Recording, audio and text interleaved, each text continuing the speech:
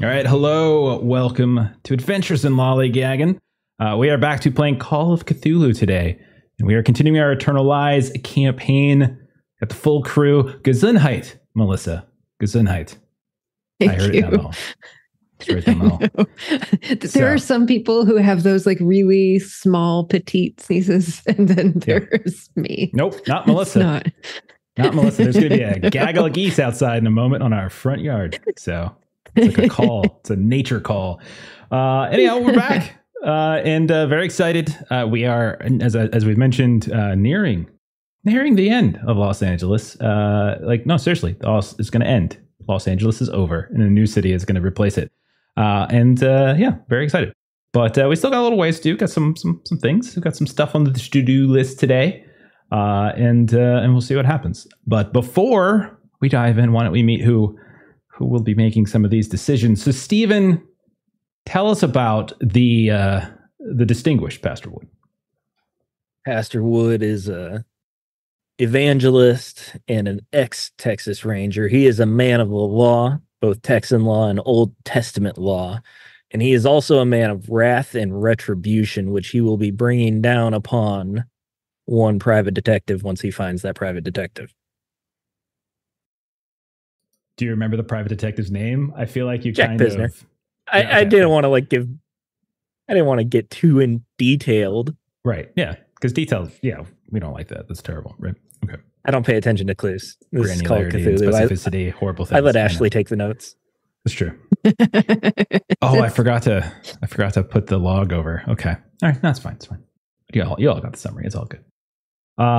Next up, Melissa, tell us about the distinguished Marie Wynn. Sorry, I'm just running out of adjectives. Go ahead. Yes. Marie Wynn is a jazz singer by trade and is of late a little bit of a investigator, trying to figure out what's going on and trying to figure out where when the time here in LA is going to be up and where to next, because she is kind of a person who likes to move around a lot and see different things and do different things. So, she's kind of hitting that like, all right, we're next. Mm-hmm. Where we're going. Do you remember what drive you picked for your character? I do. It has to do with like artistic, like inspiration. Artistic sensibility. Yep. So, yeah. That is something. So that's something we kind of pulled over from Trail of Cthulhu, which Eternal Lies is originally a campaign for, but we're kind of converting it over to COC. But we are going to be using drives. Haven't really come into play just yet, but they're going to be soonish, and we'll see how that plays out. So, but yeah. Yours is probably the one that's a little is sort of the one that's kind of a little bit more out in left field. It is. That's why I was kind of thinking that she's kind of done some traveling because she's always trying to find like the newest sound and thing. So that was how I spun it in my head. Right. So the specific drive you have is artistic sensitivity. And I'm sort of paraphrasing here, but basically you are already aware of the numinous and supernatural quality of the world because that is what you seek to capture in your art, your music specifically. And so you have to follow that muse wherever inspiration leads. So any kind of mundane concerns or down-to-earth pragmatic things that kind of get in the way of your hunt for inspiration, that's not good. And so mechanically, what comes into play, how this works in Trail of Cthulhu is that you do like a stability spend basically. And so for us, it's going to be a sanity test. If you like knowingly and very clearly work against your drives, that's totally fine. You guys have full control of your characters. You make your decisions. It's just, you might suffer a little bit. That's all. Just a little bit. What I'm saying is you better do some drugs so that you can be inspired. Right? This feels like a really long road to say Marie should take some nectar. I was very disappointed. You know that vial of nectar that you took? Yeah. It's just burning a hole in your pocket. Why is it burning a hole in your pocket? That's understand. not what that's for. Yeah, somewhere in the room, there's like the ghost of Jim Morrison trying to get you to going back in time. It's a weird timeline. I don't know what's going on. But there you go. All right, next up, Maitre, tell us about Shima. Sharma is your 6'3" built-like linebacker student researcher who has been very excited about getting our hands on Etcheveria's library. And the fact that we're going to go and look at some of those books today is very exciting to her. She's also been finding confidence in places that she really ought not to. But that is super fun to me. Yeah. and yeah.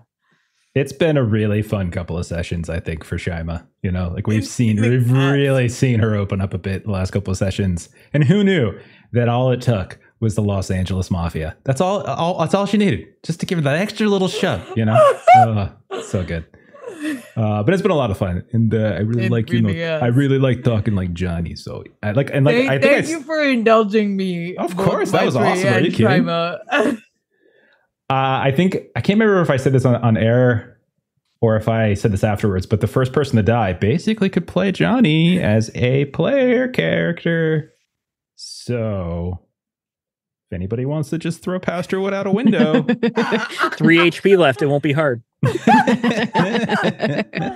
definitely won't.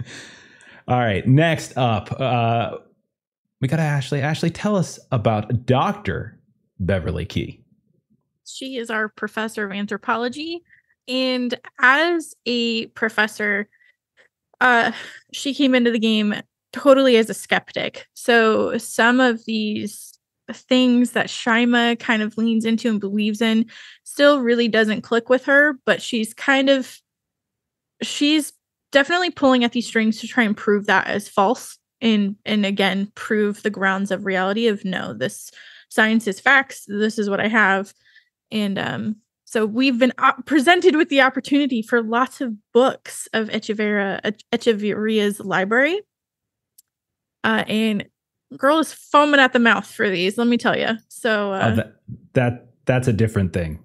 Oh, that's the rabies. Yeah. Sorry, sometimes I get confused. Ed gave you rabies.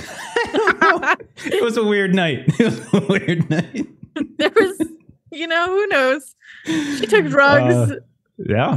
Well, I'm glad that you mentioned your preamble there, because that does align pretty well with the drive that I have for you for Bev. Scholarship is basically the idea of uncovering the truth, the search for truth, which dovetails pretty well with Shaima's, which is more about curiosity, because that's what yours was. But they definitely dovetail together very nicely, which makes perfect sense. And I think that's why we pair so well. Yeah, because he's curious. Sure.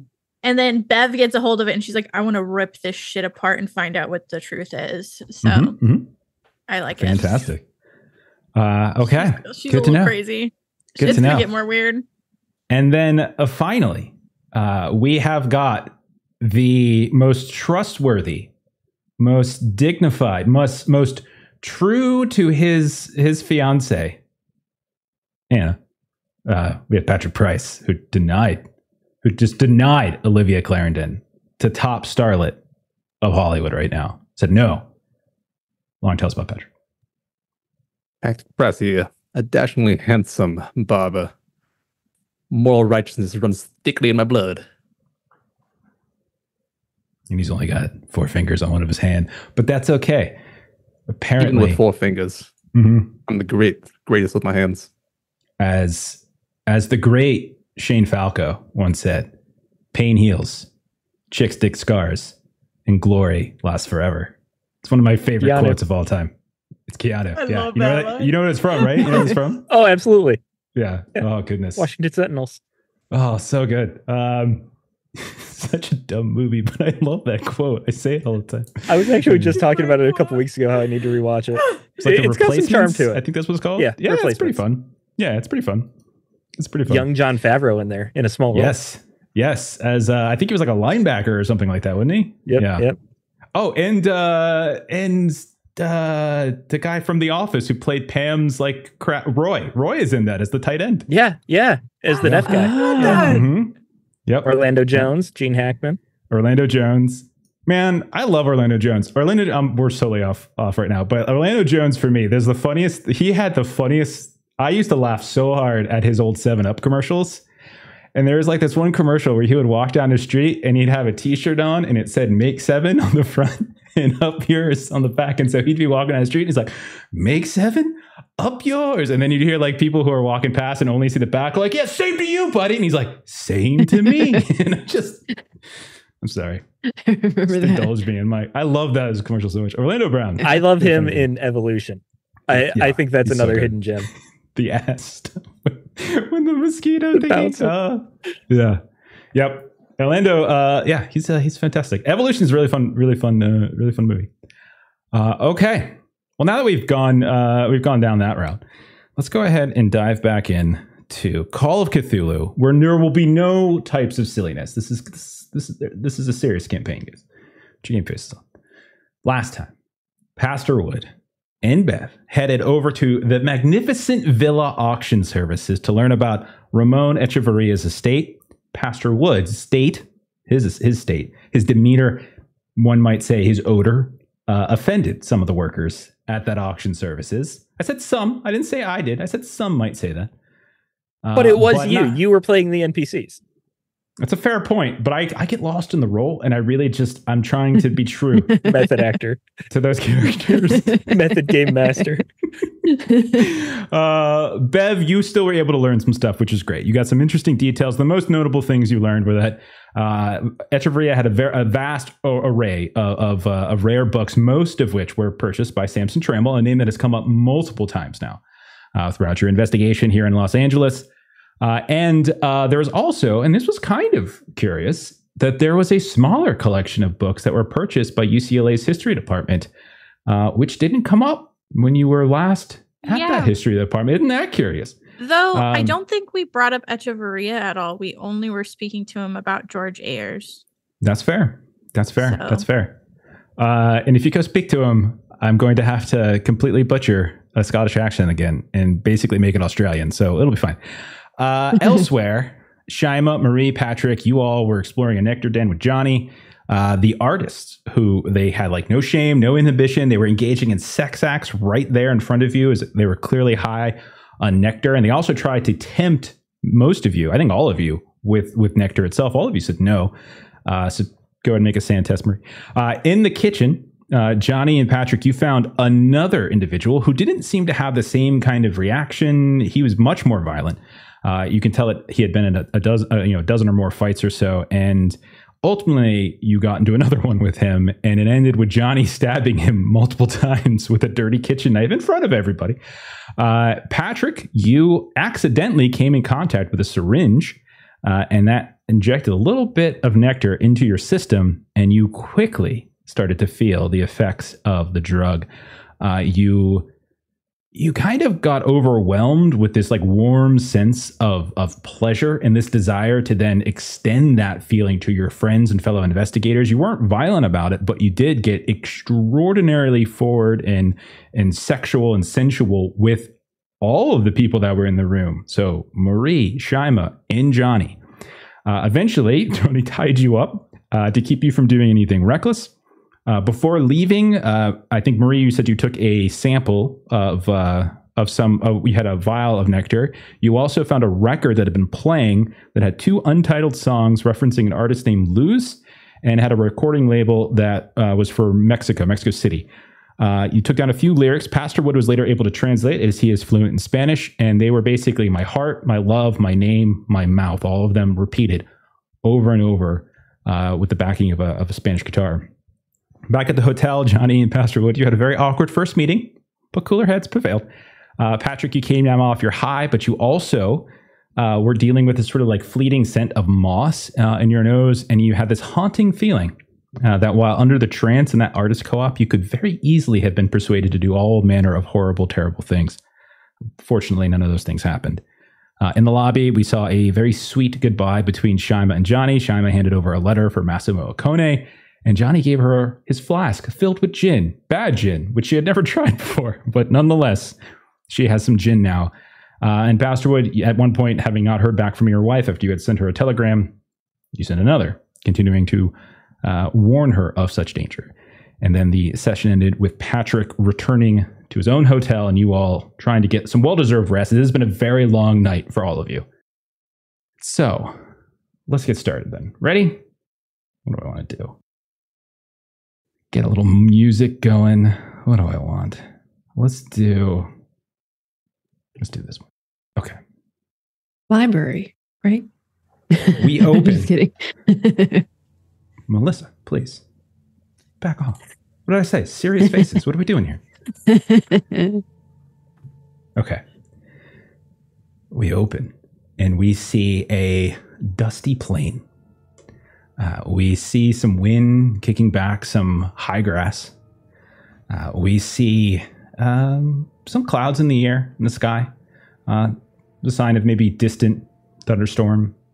It's not currently raining. All around us, we see a couple of these tents, these large tents, and a couple smaller ones as well.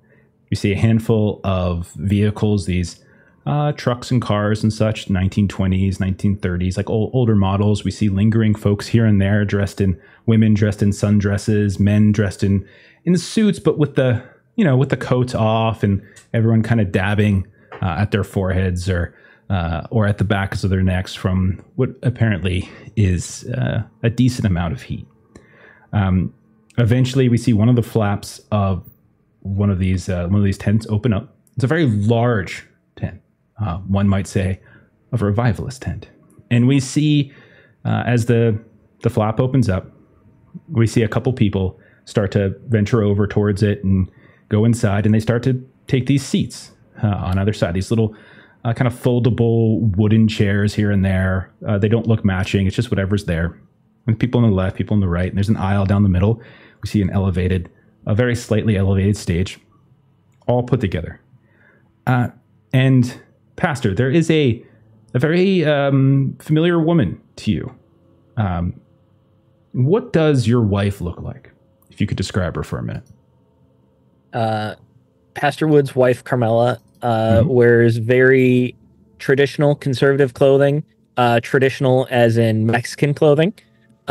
She is from Mexico. She's half Mexican. And he met her while he was working on the border. She's got long black hair. She normally keeps it up in a bun. She's got some lines in her face from age, just like Pastor Wood. They are about the same age. But yeah. And so we watch as she turns to the crowd and she says, "Now, thank you all for coming. We're so very pleased to have you, and I have wonderful news. My husband will be extraordinarily delighted, as we just got news that he has returned from his travels out to the west. He was on very important business. Here he is now." And we look over, and she's like motioning in the direction of the side of this stage, and we see there's Pastor Wood. Pastor, what would you say your normal getup is? Like, what do you normally look like when you're doing one of your sermons? He tries to be very unassuming about what he looks like, and he would never actually admit this, but he leans into the poor common man outfit.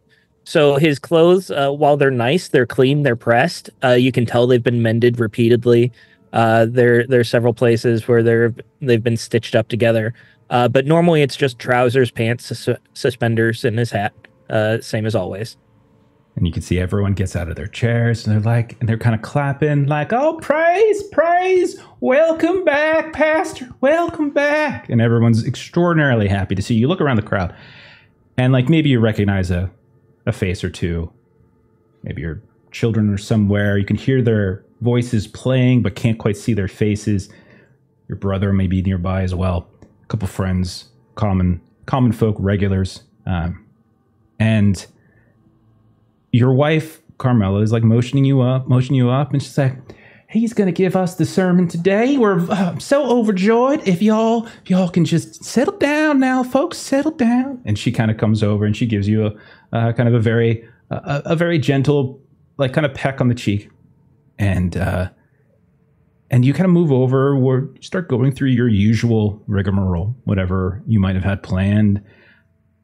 Every now and then, though, you feel like a shaking, like a rumbling, like the very slightest bit, as if maybe the floorboards of the stage are crooked or are creaking or are giving way. No one else seems to notice. Your wife's kind of standing on the stage as well, off to the side. She's just kind of looking on, and she's just smiling and being like this sort of extraordinarily supportive spouse. And then, like, you start hearing like a sounds that almost feels like distant thunder, and then you can see that the whole tent begins to shake, like the actual canvas itself. And you can even see the people in the rows; they're shaking as well. But none of them seem to respond. It seems to just be you that notices this. What do you do in this situation? What do you think Pastor Wood would do?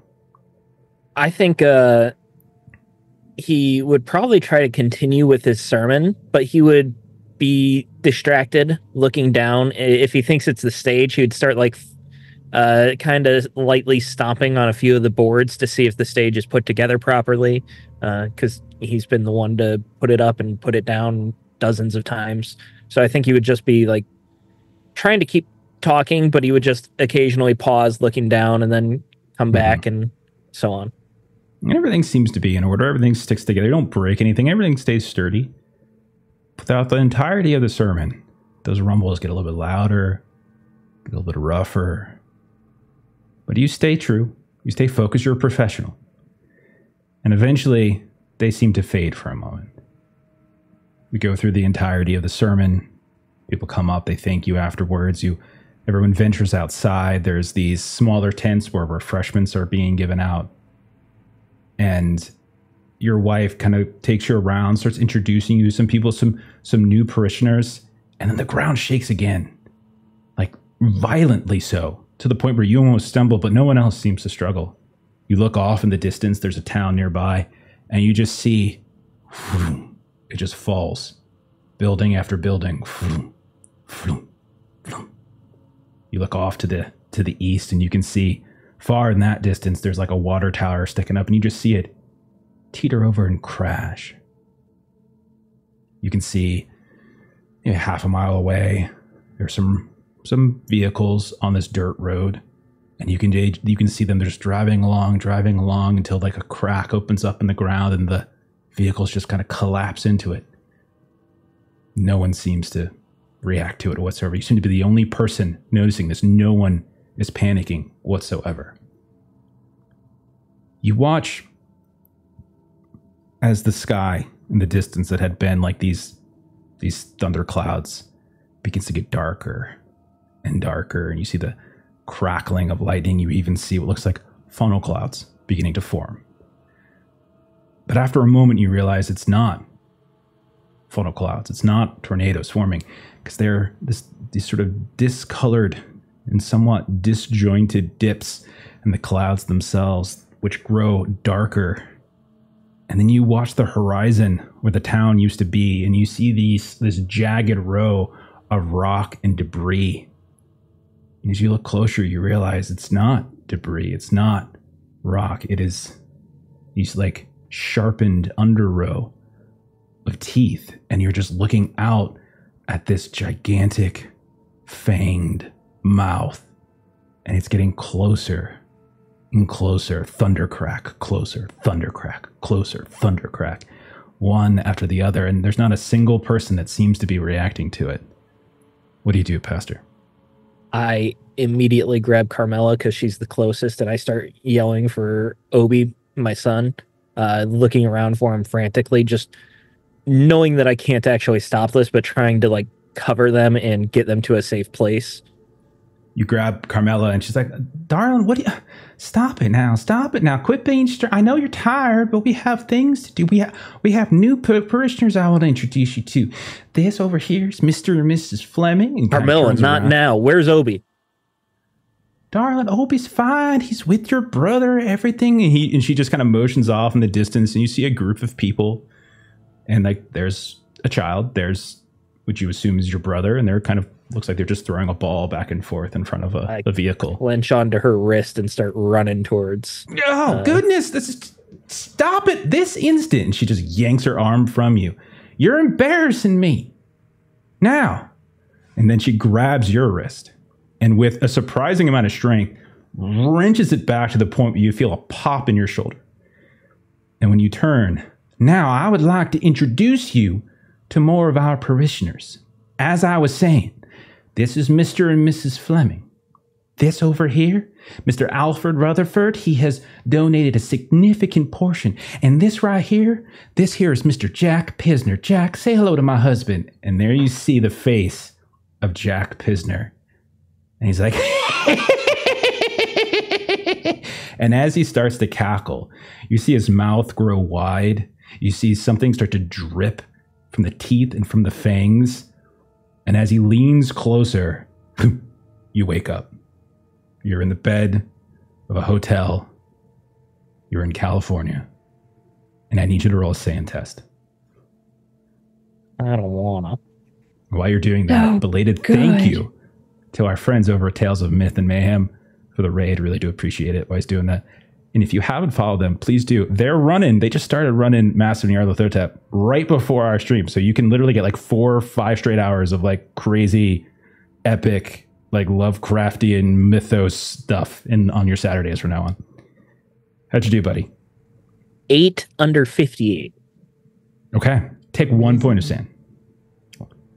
When you look out the window, you realize it is early in the morning, very early, to the point where it's light out, but it's still not quite too busy on the street.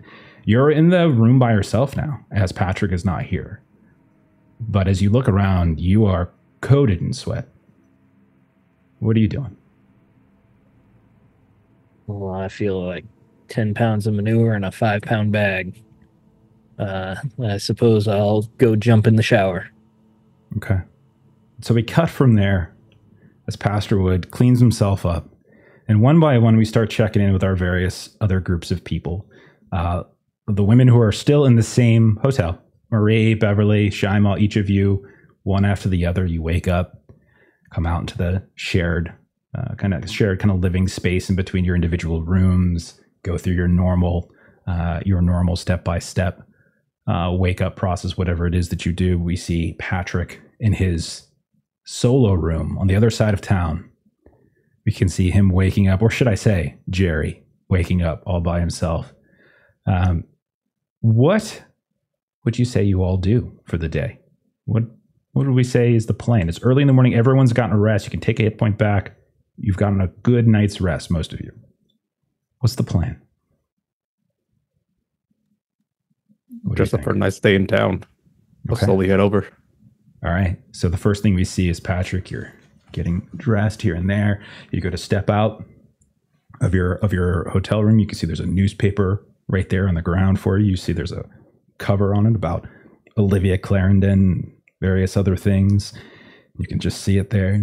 Maybe you pick it up. Maybe you kick it back into your room. Who knows? But we see Patrick moving about, getting down into his car, getting in his vehicle, driving across town. When we pull up back at the hotel where the rest of his investigators are staying, we'll check back in with the women who now have fully woken up. What are the three of you doing as we await the guys? I would say that Marie wants to basically anytime we come back to the room, anytime we kind of wake up in the morning, she always wants to sort of go over to that box that we purchased and like locked things into. So she's just kind of always checking and making sure that everything is where it should be. And so it's sort of this weird thing where like they wake up and she'll kind of like wave, either Shima or Beverly to like go, kind of use the bathroom, kind of pat her up, do whatever you want to do first. And she's kind of just always going to just double check that everything is where it should be. You peek inside your lockbox, and yeah, you still have the same stuff that you had, that you got from Douglas Henslow's farm, his estate back in Savannah, and maybe a few of the things that you had from the safety deposit box here in Los Angeles. All of that's still there. None of it's been touched. As far as I know, unless you tell me otherwise, this is where it is. You're keeping it here. You're not bringing it with you. And so all of that's there. You go through, you inventory everything, the strange kind of slab of stone, some of the writings of Henslow, those types of things. Close back up.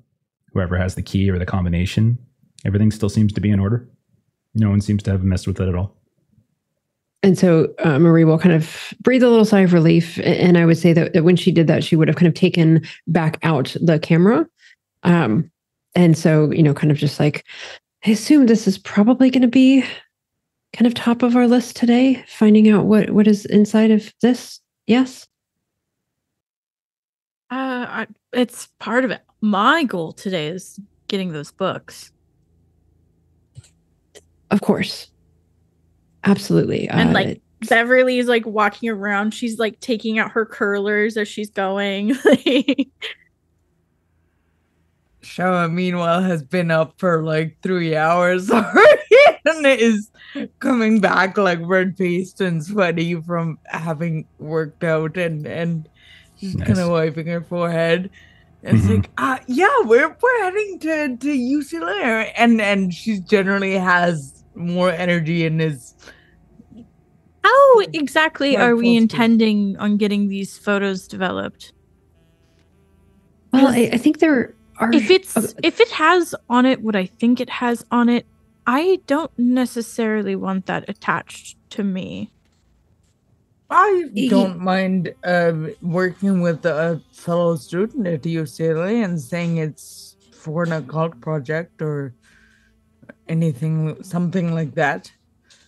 That's a very good question. Actually, it seems that we want to somehow distract whomever we would be able to loop into this task, and we could ask Pastor Wood, perhaps with his law enforcement background, he might be able to come up with a story that, he needs these photographs to be developed very quickly, but they're clearly related to a crime. And so it would be inappropriate for anyone else to see the pictures. And so perhaps he could kind of strong arm someone into not looking at them. That could be one option, I suppose. Yeah. Or I could try to be distracting if Pastor Wood continues to not want to go to UCLA don't quite know why. He seems to have an aversion to that place, but it does seem like he avoids it whenever we've discussed about possibly going. So I suppose, I could always go in that direction as she's like picking out what she might wear for the day. She's kind of making a choice around, well, if I have to be kind of a potential distraction, then should kind of choose. Do you want something from my closet? Because Bev's got some stuff that's a little bit saucier, I'd like to think. And Marie would assume not, because we're still sort of, she's done some shows and whatnot. And so was initially sort of not thinking that sort of the professor would have those things in her clothing. And then kind of as she's looking through your trunk, she's, oh my, well, that might just... Some would say that green number might just do the trick. Mm-hmm. Well, how do you do, Dr. Key? And she just kind of like winks at you before she goes back into the bathroom because she's doing her makeup now. Okay. But and we'll say shortly thereafter this, is it fair to say the guys show up, or maybe you all meet down in like the lobby restaurant or something like that? Is that fair? Yeah. I'd also be checking for messages from my wife. I did rule this ahead of time.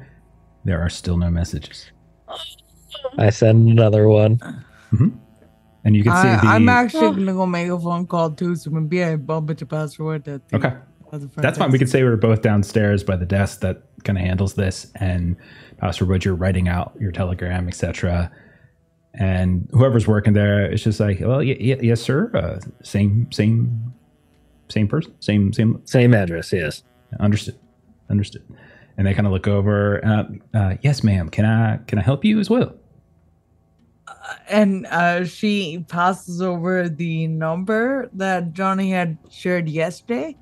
Mm-hmm. And may I call this number?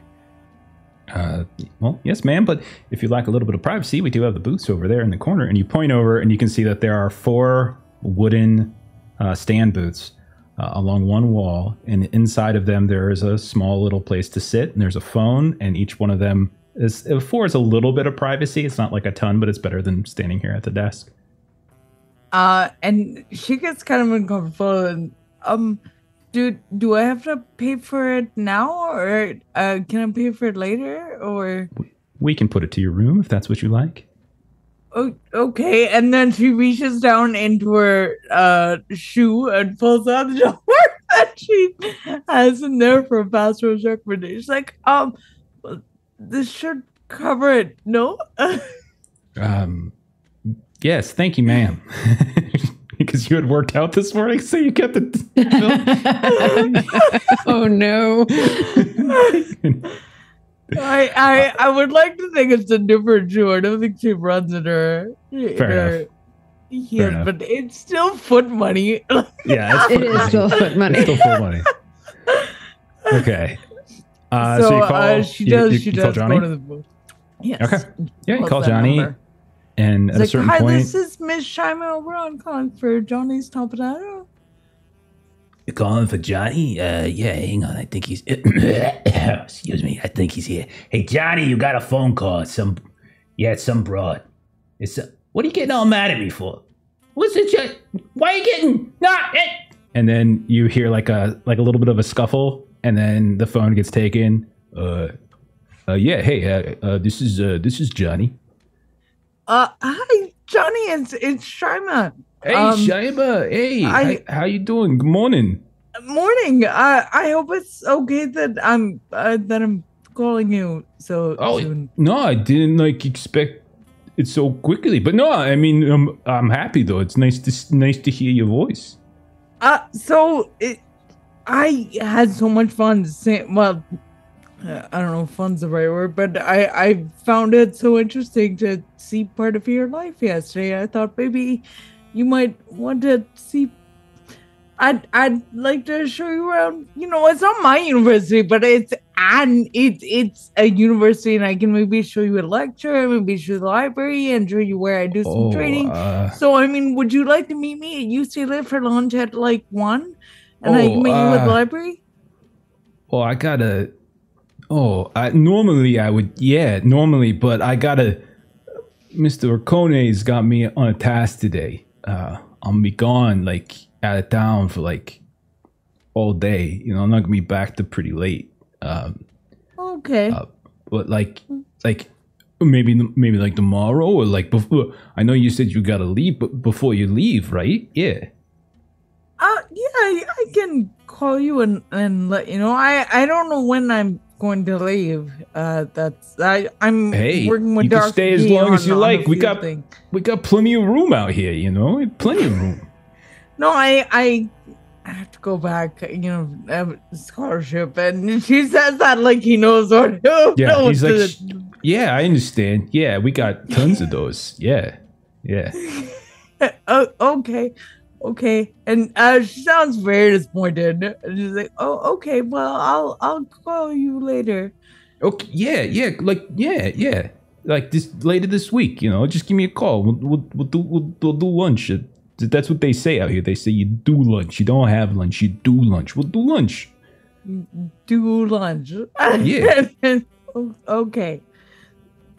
And very awkwardly, I'll say it. Goodbye. Yeah. Okay. So, I like to imagine that Patrick walks in right at this point. She's on the phone, a little red face, and is like, "Hey, Johnny." You walk past, because they're near the lobby, so it would make sense. Patrick coming in. Okay.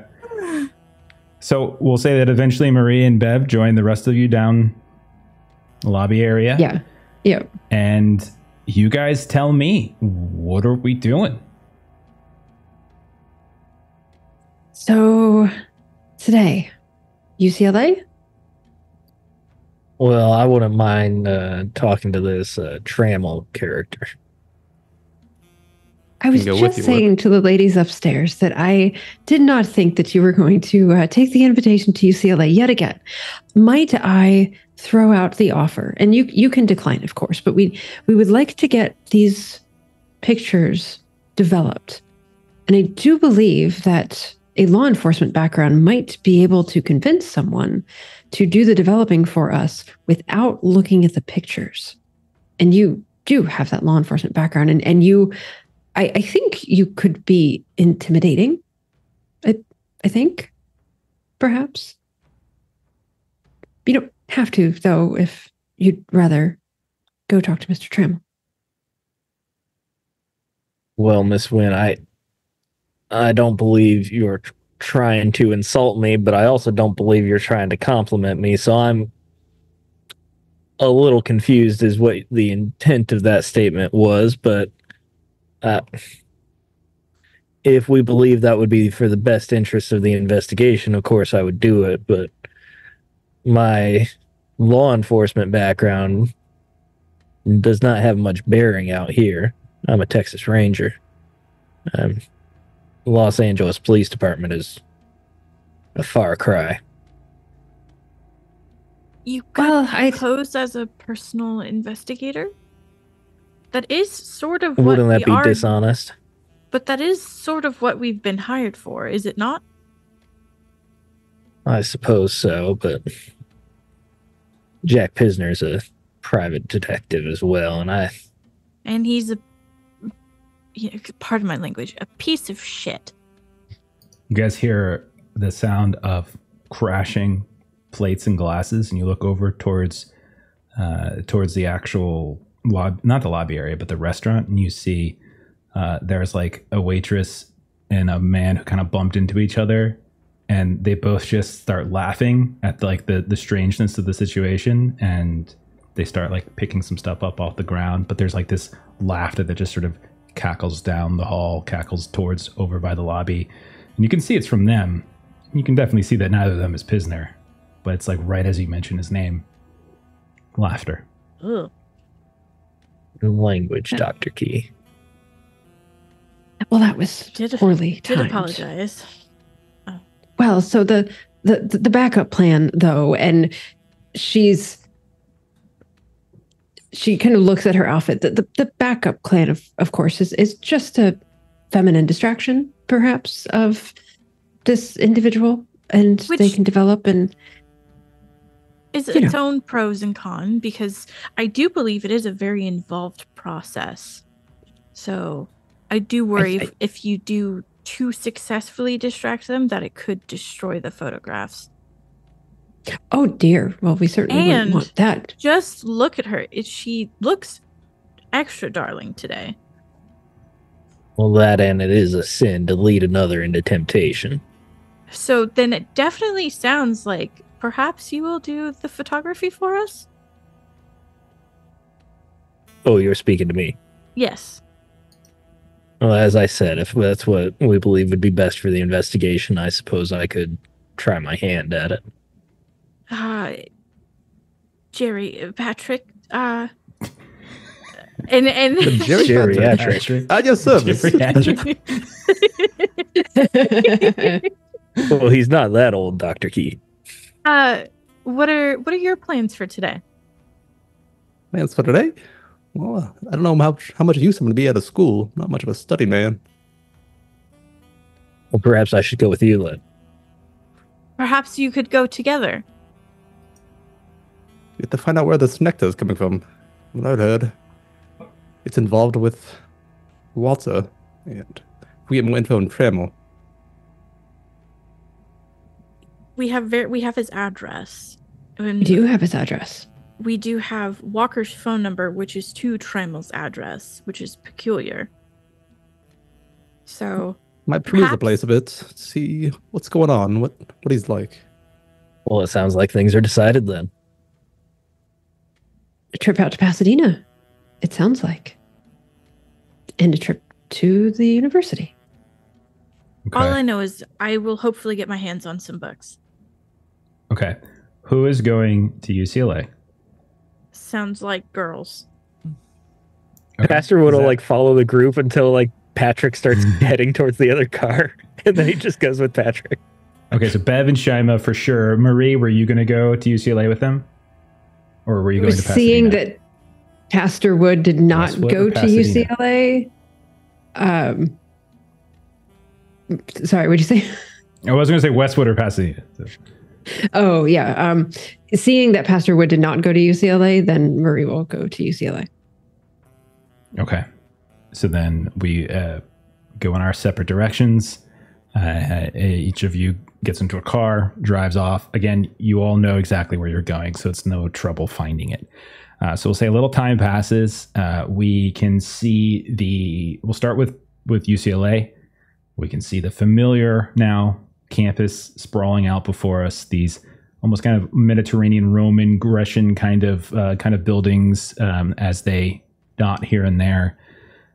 We can see that it is a weekday. It is a school day, so to speak. So it is a very busy campus. You can see there's plenty of people coming and going, moving between various buildings and such, but you shouldn't have too much difficulty. You do, because of your tour that you received from Ed, you do know your way around fairly decently. You're not completely oblivious to which way to go. So as far as I understand it, you have the film that you're interested in doing. You do know that there's not so much an art department yet, but there are plenty of art courses and artists who seem to be practicing here. So there are places that you can be directed to. You can look at essentially like these kiosks here and there, or you can just ask a person or two and they'll direct you to the section of campus where it seems like there's like this burgeoning art department. So there's mixtures of theater students, musicians, artists, some outside, although it is overcast today. And you can see that it's definitely calling for rain. But nonetheless, there's people out here playing, singing, playing music. You can see some of them are drawing, sketching, etc. There's also the history department, where you had already met Professor Hamish McDunn, the department chair, where I know you wanted to follow up on the books. What about, and I wasn't sure if you all brought this up, but I know that Marie, you had the vial, and I know you had mentioned about being curious with that. Was there a follow-up you were going to do with that as well, or is Marie just kind of keeping that to herself? Marie would be interested in seeing if trying to get a like chemistry, some kind of kind of what are the components type of research. Okay, so then basically you have kind of three things you want to do. What would we say that you start with? Do we go art? Do we go history? Do we go chemistry? What order do we want to do that in? Would we want to start with the known and start with Professor McDunn? Yes, yeah, because especially if like we get access to those books, Beverly will want to start reading those books. Okay, we've talked about this before, but you would like Ashley, you would know this. Like it's reading of a book is like between scenario because that's how long it's going to take. It's not something that you can skim them here and there and get a general gist, but like in terms that's of really what I mean is like them, just skim them. Yeah. Okay. Okay, so if that's the case, we'll say the three of you make your way over to the history department. You head on up. And you see the familiar face of Samantha Burnish, who you've met before. And she recognizes you immediately. And she looks at the three of you and she say, is there, I did not expect to see the three of you again, but is there something I can do for you? Were you able to find out all you need about Mr. Ayers? Oh, yes. Thankfully, no further contact is needed on that end, thankfully. We're here to just follow up on some books from an estate sale that Dr. Hamish has acquired. And follow up in what context? To see if I could perhaps borrow them or read them. Any of you with a decent amount of psychology would recognize a little bit of kind of a wince as you throw out the idea of you borrowing something from from Professor McDunn. Well, okay, I understand. Let me see if he is in and can see you. He does have an administrative meeting later this afternoon, so I do know that he does not have a great deal of time today. Understood. One moment, and she goes over to the door, knocks on it. You hear like the gruff sound of McDunn, like, what is it? And then she goes inside, and you hear If anyone would like to roll a listen test, you are welcome to do so. Yes, please. Go right ahead. Marie listens unsuccessfully. Okay. 19 under 50. Shaima, you with a hard success. You hear, Professor, the women, the friends of Mr. Exley have returned. They're asking about. Did you say Echeverria, or did you just say an estate sale? I just said an estate sale. Okay. They're asking about books that you might have acquired from an estate sale, and you can probably hear him say, "Did they mention Mr. Ayer's name again?" Well, I didn't. I didn't want to get too far down the road until I knew if you had time. And that blasted Exley always bringing strays in. Honestly, Samantha, I can't believe you were ever involved with him. You said you were not going to bring that up anymore. We were going to drop it. And so, there's a little bit of back and forth, but eventually, send them in. I had 5 minutes. And she comes back out, he has 5 minutes for you. Please, and she nearly kind of bumps into Shaima as she comes out.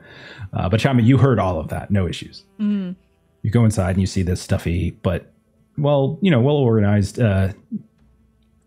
office of Professor Hamish McDunn. And you can see he's getting ready. He's got a satchel on his desk, and he's kind of pulling some books and stuff off some of his shelves here and there. And he's kind of tucking it away. And he's like, "Lady, it's wonderful to see you again. I'm so it's so wonderful. I do not have a great deal of time, however. There are some budgetary meetings I have to get to this afternoon. So, what can I do for you?" I'll cut to the quick of it then. I understand I have a list of books that you have acquired from an estate sale on behalf of UCLA from the Echeverria estate that I would like to review. You watch as anybody would like to roll a psychology test. Better you do. Bling. Yeah. So he's tucking stuff in. He's pulling some stuff out of his desk. He's taking some stuff off the shelves. As I would say, Sissy May, with your extreme success. Nice. And Shaima, you would get a vibe too, but Sissy May, without a doubt. You can see he nearly trips over himself, as you mentioned, the Echeverria estate sale. And he nearly trips over himself. And as he goes to put one of the books inside of his satchel, he basically misses it, and it slides so that the papers themselves kind of over the lip itself, and it kind of splits a bit, and you can hear the bending and tearing of paper, which Beverly, I would imagine, would sound like nails on a chalkboard to you. I am. I see.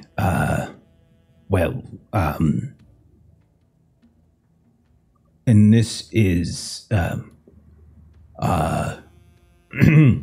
Is there a particular reason that you are inquiring? It is. We're doing some, you could call it private investigating upon a plentiful beneficiary's behalf. And it is of the utmost importance that we do get to review these. Well, I am very sorry to say that they are part of a special collection here at UCLA. They're in very delicate circumstances. They are not. They are. That is to say, perhaps come back next week, and we could set up some time for you to view them in a controlled situation. As you know, some texts need to be. Well, is it hot in here? It feels quite warm today, a little humid, don't you think?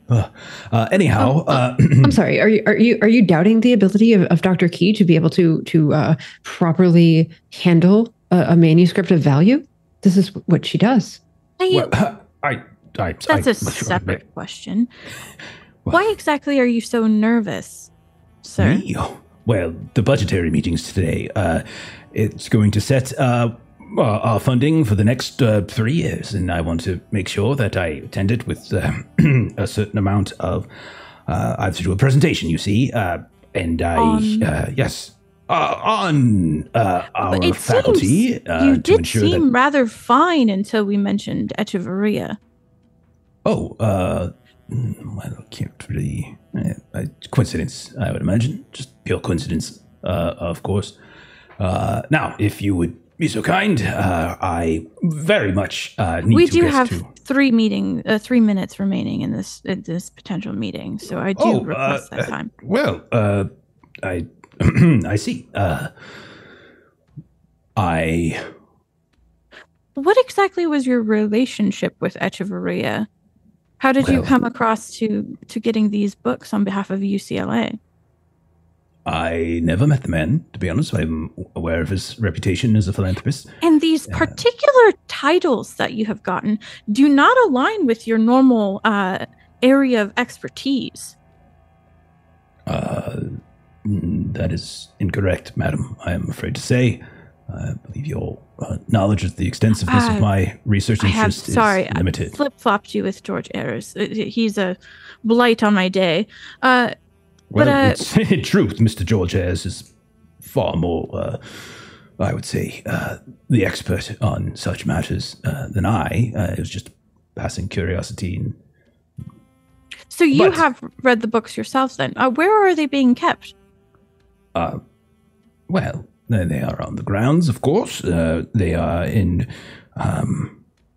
we have top men keeping an eye on them. Yes. In the library, in your office? I believe that has been 5 minutes. Now, if you don't mind. Shaima steps up and gets to her sort of full height. And I imagine she's at least an inch or two, maybe taller than this dude. She's like, Professor, I'm not sure what you're worried will happen, but nothing will happen. You should tell us what the books are. Roll a check. Shaima, I don't think we have an intimidation skill. Oh, yeah, we do. Intimidate. Yeah. Intimidate it is. Let's do it. Yeah. Nice. Let's do it. I We've like got some boosts if you need any boosts. You don't need any boosts. You're fine. Third floor under 40. And you can see he just kind of like the air of a balloon gets let out. It's simply that the books are of a very, they're not, how do I put this? They are of a, they are not within our library. No self-respecting university would put such studies on those shelves. These are more of a eccentric tasks, as you might imagine, apocryphal and Sherba's eyes narrow because this is exactly the kind of thing she loves in Miss University. Yeah. We are from Miskatonic University, so we are more acquainted with these sort of texts. Oh, already know. I am aware of. Well, I was hoping for a potential union of our departments in some sort of collaboration sense. Well, as I said, we are having certain budgetary concerns. If someone, say, would be willing to make a donation, I am sure that those books could find a way into your possession. Perhaps those books could find their way into our possession, and then a donation might follow. I could give perhaps an advance at this time. I see. He kind of looks over towards Marie and he kind of makes a very sour looking face. Mutters something about who has the leverage. And then when Beverly suggests An advance, yes. Yes, a small donation in good faith now. And then after, something larger, yes? If the collaboration between our departments is fruitful, yes, definitely. Part of my investigation here will grant me a large sum of money that I could perhaps spend some your way. Well, that's very interesting. That's very interesting indeed. Bev, give me a credit rating. Just roll a credit rating roll. Oh God. Okay. Yeah, I think you've got the best, so give that a rip. I already spent my $1 today. I will spend. Yeah, I want this. Okay. Thank That's you. pass. Yes. 55. Hell Well, yes. Thank you for the Talk boost. about my Bev. We'll say that you come to a suitable numeric arrangement. You provide a suitable down payment. And then he calls in Miss Burnish. Miss Burnish, if you could. The other box with Mr. Ayres. Thanks. Go ahead and deliver that to them as well. We've come to an arrangement. And she kind of hesitates and then, yes, Professor.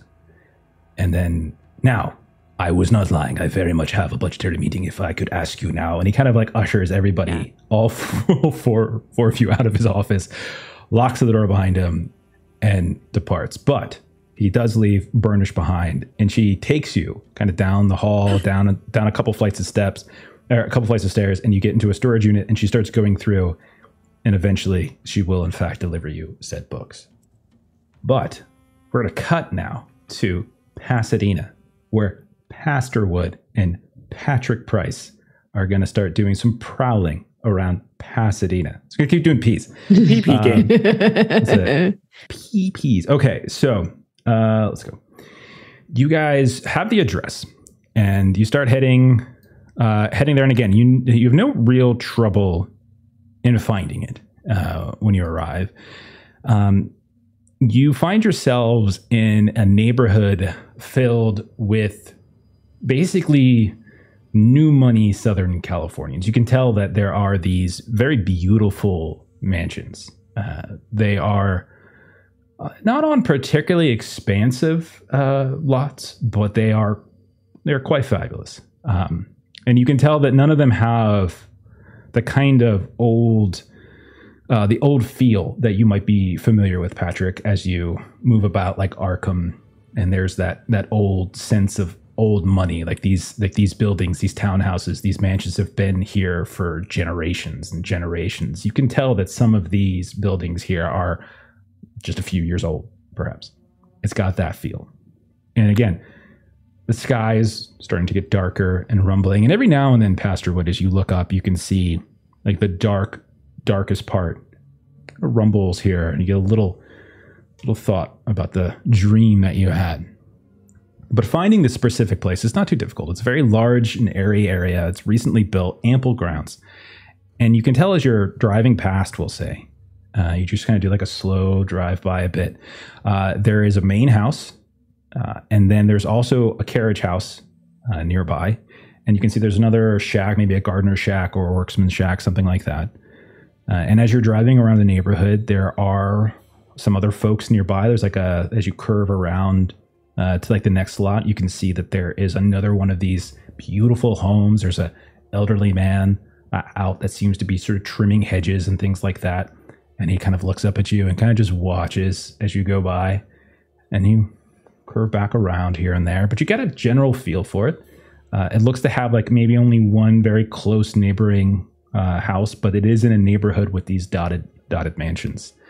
It definitely felt like there were, like when you were looking out, there were at least a vehicle or two over by the carriage house. Like it wasn't like it was empty when you passed by. What would you guys like to do? Are you up for this, Pastor Wood? You look like you're about to keel over. I felt better, but I think I can manage this. We shouldn't be walking into too much trouble. That's what we thought the last time we looked at somebody.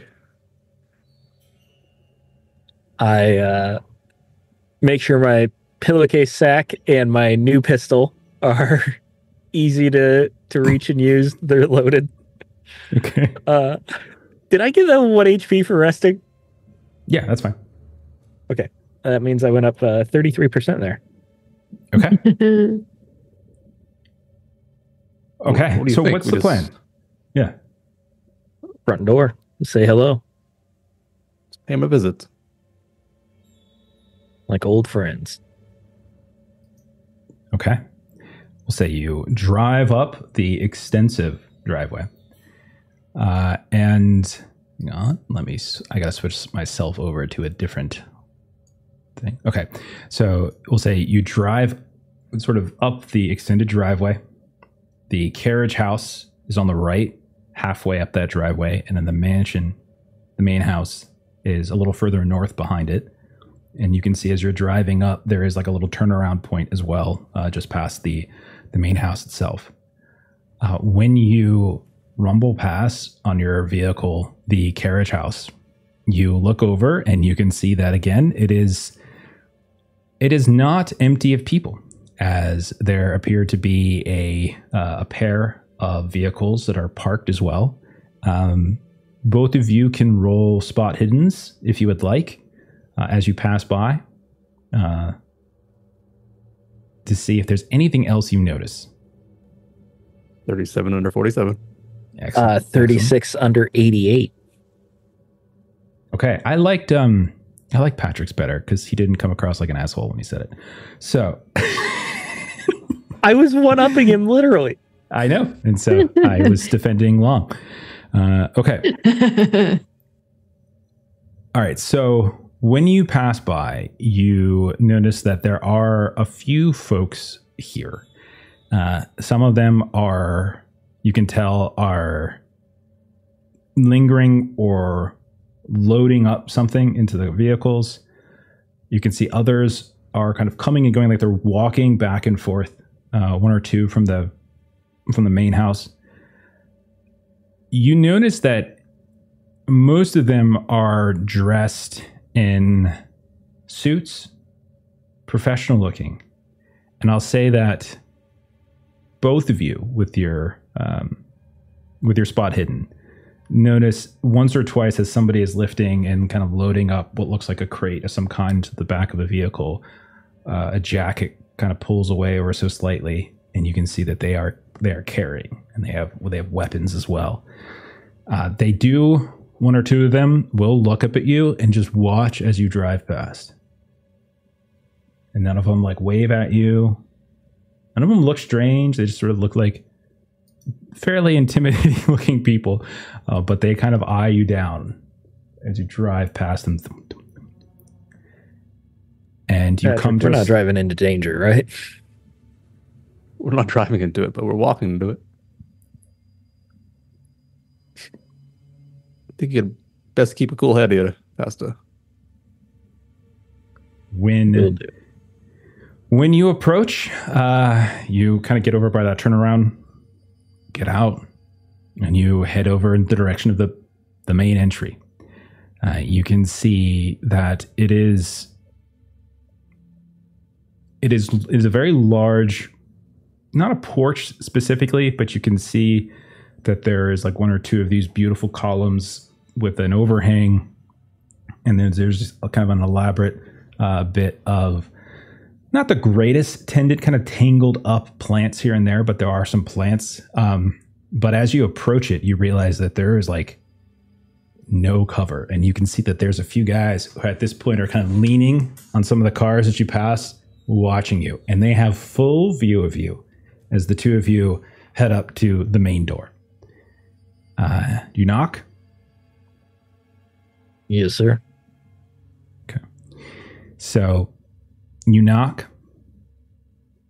There's a little bit of time, but eventually the door will open, and you can see a woman in probably her 50s or so. You can see her hair is tight back with a little bit of gray in it. She has an apron on. You can tell she's probably some kind of house worker, house cleaner. And she's like, "Can I help you, gentlemen?" Hello, ma'am. My name is Pastor Wood. This is my friend, Mr. Price. We were hoping to seek an audience with Mr. Trammell if he's available. One moment, please. Then she closes the door. A little bit of time passes. More than is just like, more than 30 seconds, less than 5 minutes. And the door opens up. And there is a man standing in front of you. I have a little picture I'll share with you guys. But when you look at him, He is a man of middling age, extremely well put together. He is. Everything's very precise. You can immediately assess, like, all of his clothes, his suit, his the shirt underneath, all of it precisely ironed. You can see his pocket square itself. It's kind of sticking out at just the perfect angle, and very tightly cropped hair, well combed, and he's wearing not a light colored suit, but certainly not like a black suit, as he stands before you, and he says, "Can I help you, gentlemen?" Very like very efficient, very sparse. Nothing like that. What do you think? Yes, Mr. Trammell, my name is Pastor Wood. This is my friend, Mr. Price. We were hoping we could have a conversation with you, if you wouldn't mind. He looks at you, and you said you gave your names. Is that correct? Yeah. Sorry, Patrick. Oh, it's fine. Okay. Pastor Wood, Mr. Price, and you're interested in talking with Mr. Trammell because... Oh, apologies. I assumed you were Mr. Trammell. Just about some past associates that he's had in years gone by. And you believe Mr. Trammell would be able to give you this information because... Well, I mean, nothing has led me to believe that he would be inhospitable to friendly acquaintances. Well, I am afraid that you seem to have gotten Mr. Trammell confused with somebody else. I'm sorry to take up so much of your time. Both of you have a wonderful day. Oh, no, I can assure you we have not gotten him confused. We're investigators of sorts, and, well... his name's been left on a lot of unsolved pieces of thread, untied pieces of thread. Mr. Trammell is unable to assist in these matters. Have a wonderful rest of your days. I'm sorry, I didn't catch your name, sir. And it's because I did not offer it. Would you kindly offer your name? As I said, Mr. Trammell is unable to assist you in these matters. Please enjoy the rest of your day. Patrick, roll a spot hidden. Okay. You know, only Patrick, because Patrick, you're doing the talking, so we'll let Patrick handle that. Little 42 under 47. Success. You do notice that some of the men that were over by the vehicles that you passed by the carriage house have gone a little closer now. Pastor Wood, I think we're mistaken here. Mister, thanks for your time. He just nods. Well, I apologize, and I appreciate your time. Have a good rest of your day. And he closes the door. What do you guys do next? Nudge past to the guys that were closing in on us. Better leave. What is it about old money that just makes people rude and not let you in the door? Where I come from, someone shows up and asks for a glass of sweet tea. You give them a glass of sweet tea. This must be a different part of town. Not used to those customs. Do you guys linger and have this conversation, or do you have this conversation on your way back to your as we're walking? Okay. That's to the guys that were eyeing us. Come on. Can you believe that, man? And they think, you know what? I've never thought about it that way. They've never offered us sweet tea. And then it becomes this bonding moment. And then you all start a barbershop quartet together. It's wonderful. Okay. Do you guys get back in your car and drive away, or do you try to do anything else?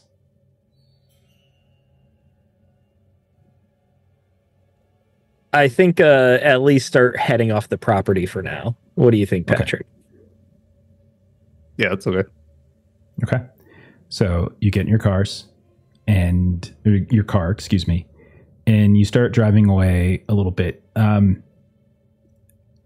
If you both want to roll one more spot hidden as you're doing so, as you're like over by the turnaround point, as you're trying to come around, etc., Go ahead. You can go ahead and do that. The higher you roll, the better. Like the better your success, the more information you might be able to get as you travel. We have boosts if anybody wants to use them. You threw me off with the higher you roll, the better. And I'm like, fuck, I actually rolled really low on this one. I rolled a 13 No. I'm under sorry. 88. So I got better. extreme. Okay, you got extreme. Okay. All right. Failed this time around.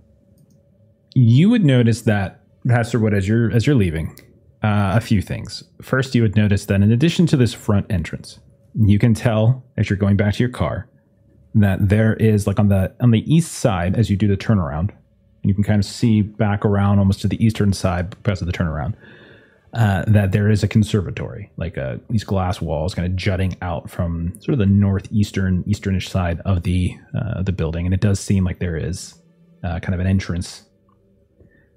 You can also see that there appears to be some kind of like servant's entrance, and you do see that same woman who answered the door step out and just kind of chuck some liquid onto the ground, like she's just throwing out old water. And you can see that once she empties that out, she writes it back and goes back in. So you would imagine some kind of like servant's entrance. And you also notice that there appears to be not too far away from where the conservatory is. There is like a patio as well, like a small covered patio. It's almost like a pergola. And it looks like there's like an entrance there as well. All around the actual building, you can see these very vibrant, tangled, twisted growth of plants. Now, at no point does it really look like anything's like rotten or in poor shape, but it doesn't look like it's well tended.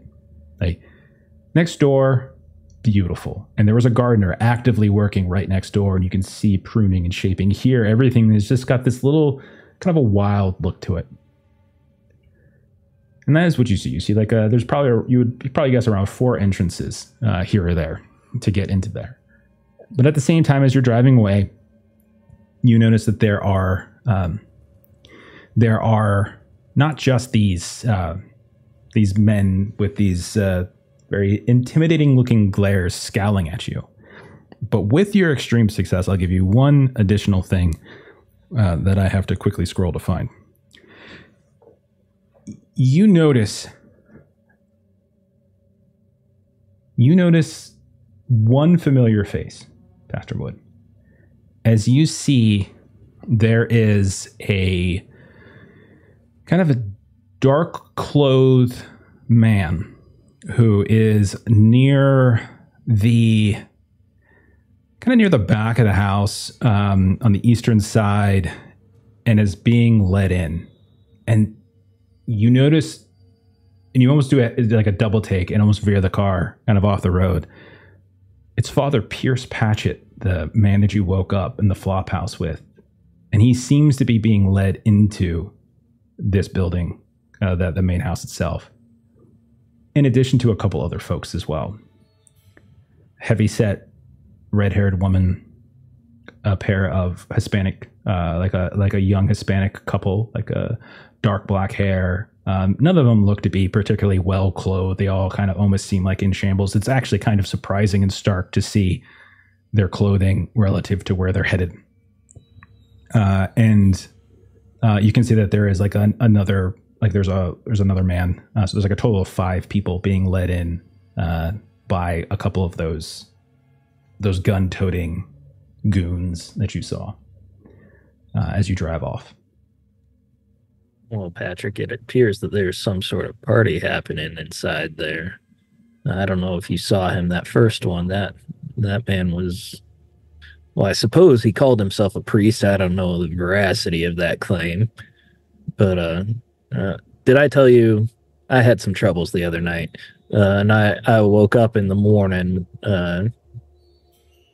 with that man nearby. I believe he is an addict of some sort to, what's the name, nectar? Yes, just a bit of an operation going on here.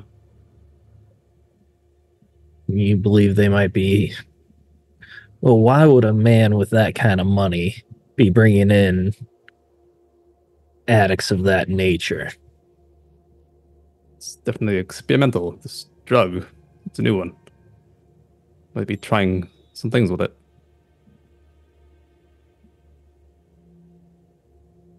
Well, it seems like the compound's pretty heavily guarded, but there are a couple other entrances we might be able to get through. What do you think? What are the odds? All the people looking and all the guests is over. What about his neighbors? guests Maybe they're over. friendlier. They definitely have a much better kept garden. You paid them visits. Maybe they've seen things. Yeah, that's a good idea. Let's do that. All right. So we'll say the car leaves. You turn. You travel to the neighbor. You saw the gardener, the worker outside, and you start to veer onto their property a bit. But we'll cut from there, and we'll head back to UCLA, where you all have at this point. We'll say we have like a little montage scene of you guys going down the couple different flights. You go to a storage room. She pulls out, and there is a big collection. This big old chunk of books. They're all very carefully wrapped, and they're handed to you. And now the three of you have been kind of escorted away from the history department. Not like you're in trouble, but we'll say like as you're moving away, you have some small talk with Burnish, but you have a box filled with these books. And you do notice that there is a label on the top that says "For heirs." We step out into the no longer sunshined campus of UCLA, as it is overcast. There's a light sprinkle of rain here and there, but it's not consistent. But it's very dark on campus. What's next for the three of you? What do we think? Well, that's quite interesting that was purchased by McDonald, but it says it's for Mr. Ayers. Dr. Key, I'm sure you're going to be just Curiouser and curiouser. Can't Yes, wait to read indeed. these. In fact, so if we're going to get these developed, perhaps we can wander back to where those artistic folks were hanging out. And what are we thinking? That we are maybe some harried PAs working for a small art house, perhaps, that just need to get something developed quickly, or else we're going to lose our jobs. And oh dear, can someone help us?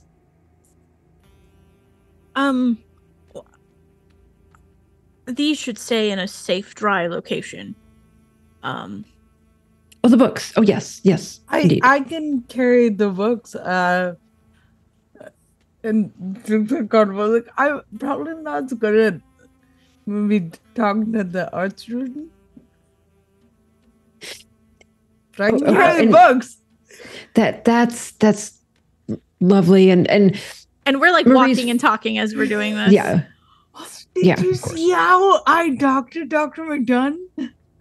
That was absolutely fantastic. And between the two of you, and you absolutely made sure that he knew who was going to be in charge of this conversation. And Dr. Keith, that was fantastic.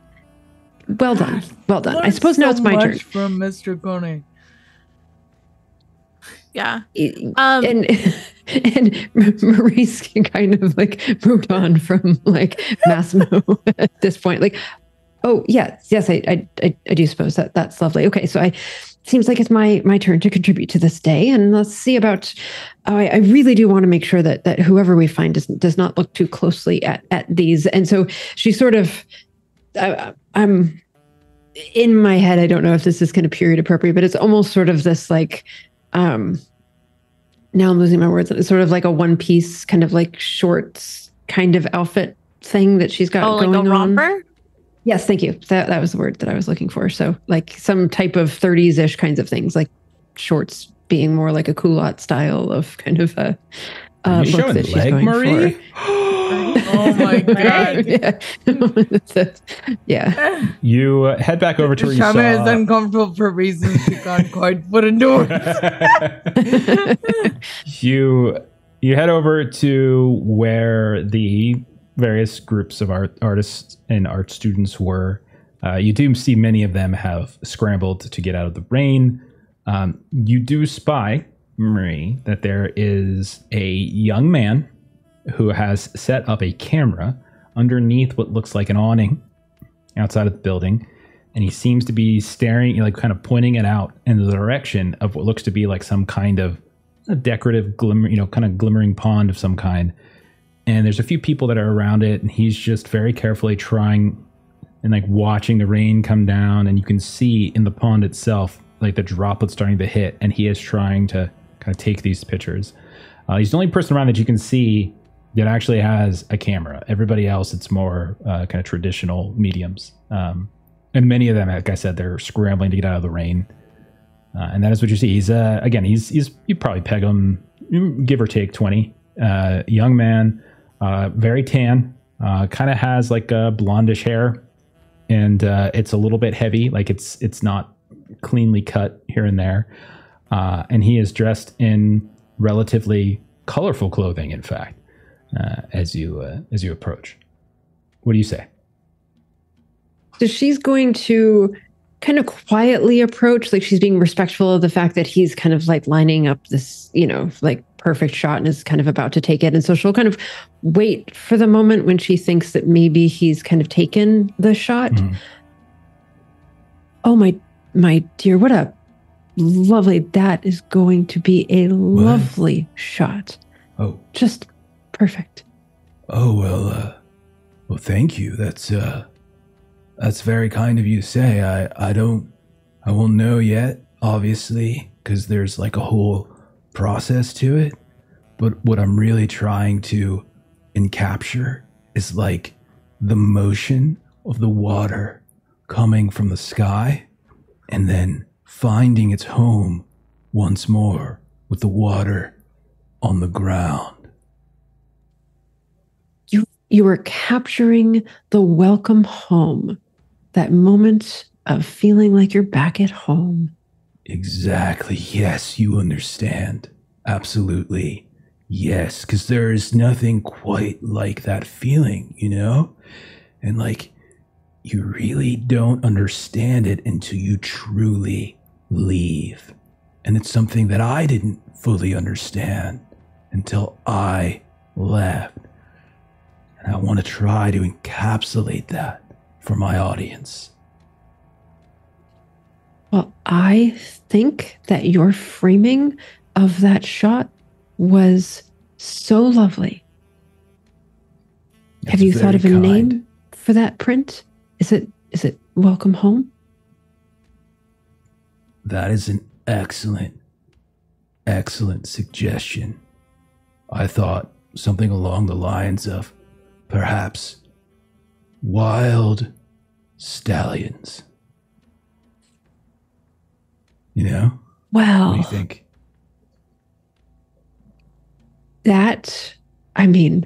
What could be more perfect than... Because they're wild and free. Yes. The raindrops, and then they return to their homes, They do, and No, it doesn't. You're right. Welcome home is better. Yeah. But now you've really captured my imagination, and now I see in my mind's eye, in the rain, wild stallions and their hoof Mind's prints. eye. I've never heard anyone use that phrase before. What a wonderful, the mind's eye. Yes, that's wonderful.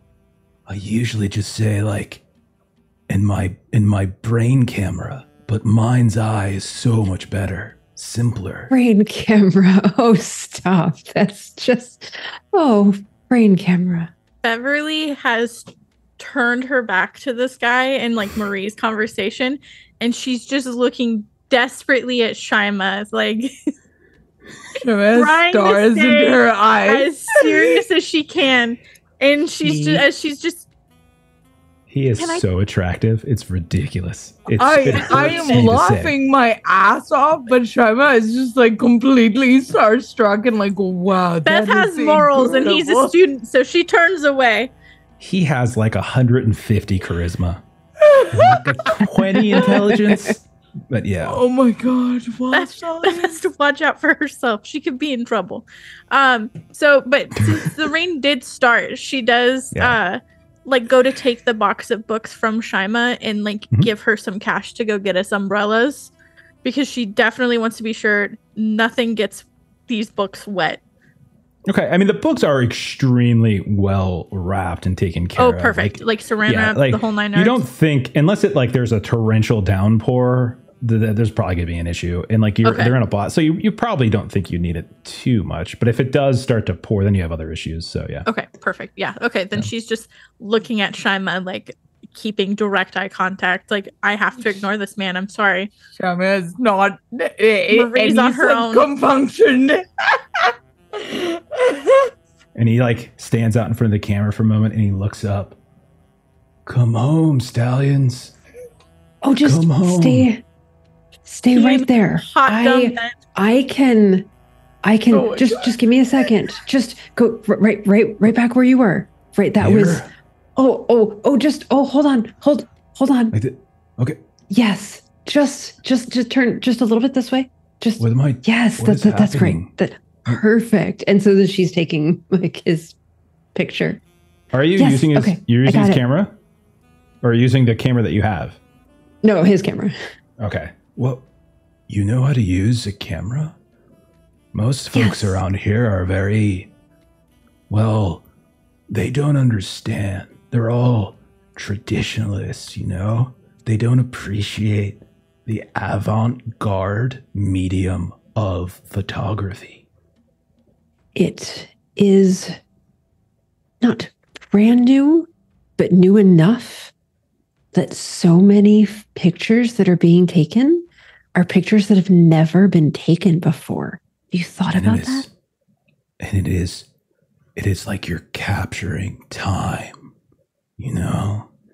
like you're looking at time that has gone, and you found a way to capture it, in a bottle, and it's there, and you can look at it. It's a window to the past. As soon as you take the picture, oh my gosh, it's history. A window to the past, mind's eye. Are you a poet? No. And she, sort of blood. No. But if I just, what would be just delightful? What? If we could see what you just created. If we could see the wild stallions. Do you have places here on campus to develop them? Well, yeah, I mean, it's really like a janitor closet, but I've repurposed it, and they allow me and a few others. I'm not the only one, but yeah, it'll take a little time though. It's of course, not instant. But what art isn't worth the time it takes? Exactly. Yes, you understand. And she sort of does this sort of overcompensated. Would that be something that you could show me, perhaps? How the process of this? Roll a charm test, Marie. Okay, trying to roll under 72. It's like a boost, just in case I rolled a 2 under 72. 2 under 72? Yeah. It would be my pleasure. Yes. This way. And he grabs his camera, gets a stand. He kind of starts leading you into the nearest building. She just turns around toward the other two and just sort of winks at them and just sort of And he goes over down the hall to a janitor's closet, opens it up, and then he pulls a small sign that he hangs on the outside, and now it says dark room on it. And he has all these different like things laid out. There's still janitor's tools in the corners here and there, but he has like this big table laid out with various and some clotheslines kind of going back and forth and all that kind of stuff. He's like, it's going to take some time, but it's truly magical what happens. And so he shuts the light off. Don't be afraid. I'm not weird. And then he starts going through the process. Why ever would I be afraid? Oh, I just said weird. Are you afraid of me? No. I'm just saying, why would I be afraid? You're here. I'm not here in this closet by myself. Oh, okay. Yeah, right. Okay, but I'm a pacifist, so if like something did happen, just so you know, I wouldn't want to engage in violence. Let me just make the magic. Okay? Yes, dude, yes. And she's kind of like looking over his shoulder, kind of waiting for a time where it looks like he... Yeah, he goes through the whole process. He's pulling stuff out, and he's kind of pouring these chemicals into these different bins. You can see he's going through the whole process. I'm not describing the entire process because I don't fully understand it, but he's going through the full process. Yeah. Okay.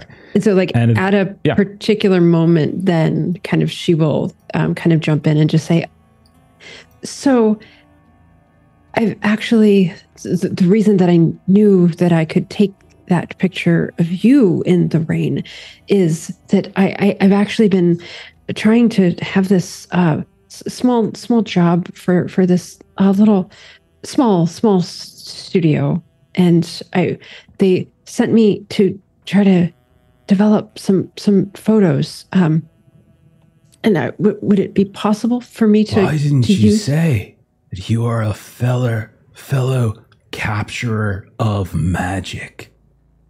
That's what I was gonna.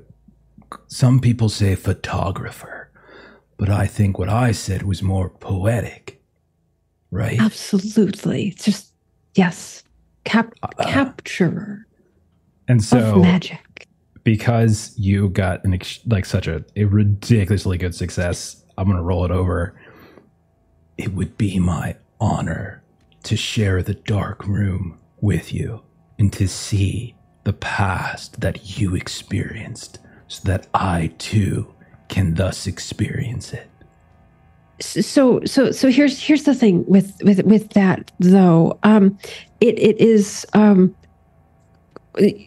your magic is beautiful magic that captures the essence and the positive side of our life experience. Unfortunately, the studio that I work for, they excel in the other side of humanity, very much the disturbed horror type of things that some individuals find entertaining, I suppose. But if I could have you work through these and I'll just take them, I'm not sure that they would bring you the same joy that Are you welcome denying home. Me the right to see what you have captured? So I have shared with you. It is only right for you now to share with me. Well, there will come a time when these will be part of a finished product. But right now is not that time. And I want you to experience this in its final glory. I do want a persuasion test for this one, though. Yeah, no, absolutely. I want a persuasion test for this. And he is a little bit affronted, in fact, that you would deny him the ability to see the magic that you have captured with your brain camera. I'm going to just I open my mouth and the stupidity just comes out sometimes. I love it so much. Okay, so I'm gonna. We gotta have a Keanu character at some point. Absolutely. All right, I'm taking an audience for this one as well because I really, really, really want to succeed. And I'm fine. It's a 50 under 73. I understand. You want to wait until it is complete. But then, I would very much be honored if I could look at it. It will be kind of difficult, though, to kind of do this without looking at it. But I will try. I know that is something that you are capable of. I believe in you. Righteous. And how I'm going to make sure that you get an invite to the premiere when this film comes out. Could I get somewhere that I could mail that invite to? Absolutely. And he goes and he gets a piece of paper and he writes out his name, his address. His name is Dudley Smith. And he hands it over to you. And yes, thank you. Please. And then he begins the process of the whole thing. Yay. We see a montage of him just moving about, and an hour or so goes by. And eventually you start seeing some images. And I need you to roll Sin. As what you see is basically the four of the artists, sometimes three, sometimes four, sometimes two, engaging in some horrifically carnal, non-titillating sexual activity with each other, with various objects within the room that you were in yesterday, never posing. I'll say that the actual development is not perfect because he's having to not look, and so some of it's a little fuzzy here and there, but it is nonetheless like a kind of a horrific thing to look at. But you rolled an 1156, and I'll say because you have seen photos like this before, and because you were prepared, it doesn't really catch you off guard when you get them, and you quickly, every now and then you can catch him almost going to look and take a peek, but then he's like, no, that is not honorable, Dudley. And he returns to his work. And so after a while, you have the photos. And we'll say for the sake of moving forward, as you look through them, it is very much just a collect. It's not unlike the photos that you saw out of the lockbox. It's just with this group of artist co-ops in here. One thing I would say you don't ever really notice is the bruised, beaten man that Johnny stabbed to death. You never really see him engage in like with the amount of fervor that the others seem to do. He comes in here and there, but you can always see him like he's kind of more distant, unsatisfied. Occasionally his face in some ways kind of looks like he's not quite embracing the types of things that they are. Okay. And so we'll fade out of there and we'll return to Pasadena again. And we see once more Pastor Wood. We see Patrick. The two of you are pulling up again one of these long driveways. And you don't see any vehicles, but you do see this man. Older man. He's got like a straw hat on. He is very dark skinned, black man. And he's got a little bit of like his eyebrows and some kind of scuff here and there. It's got some white in it, some gray in it. You would put him in his, maybe his 60s or so as he comes up. But he wanders over kind of to your car as you guys start getting out. And you can tell that he's a guy who probably works out in the sun a lot, as his skin has been weathered a bit. And he's like, looks at you all, and he's like, can I help you, gentlemen? There's something I can do for you. Yes, hello, sir. We were hoping to ask you a couple questions about your neighbor over there. Over there? Yes, the one right there. And I just point to the house. And it's like through what looks like a bunch of shrubbery and such. It's not like right next door, but yeah, you can see like a bit of it peeking up. Well, I don't really know what I could really do for you with that. I'm not really one for gossip too much. Oh no, we weren't asking for gossip. You see, we're investigators, and our client, her father had ties to the area, and well, we're just trying to. He passed away recently, and we're just trying to help give her some closure. You know, we're not trying to cause any trouble or any disturbances or anything. I see. I'm very sorry for her loss. It's quite terrible to hear. But how can I help? Well, I'm just curious. How much do you know about Mr. Trammell over there? Either of you, well, psychology test, if you would like. 29 under 77. Very nice, Patrick. 68 under 75.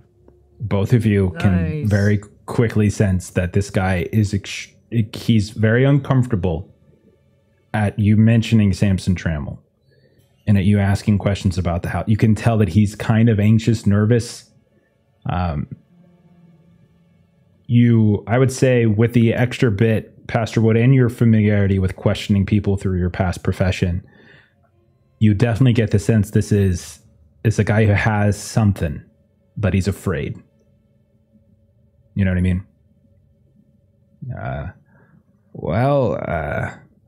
I can tell you that there's a fairly steady ebb and flow of ne'er-do-wells that go to the back door, and they talk to Captain Walker over there, and I don't really know what he's a captain of, but I heard them call him that a few times. It's some, well-dressed folk here and there, and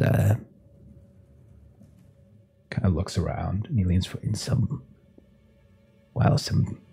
vacant-eyed perverts, if I could be so bold. It's not a particularly nice place, and I'm thankful every day that Mr. and Mrs. Hampton spend most of their time away from the house. Now, these ne'er-do-wells, they don't come in through the front door. Do they drive them in through the front driveway? Is there another access onto the property that they sneak them in from? No, not that I can say. I think there's just the one drive, and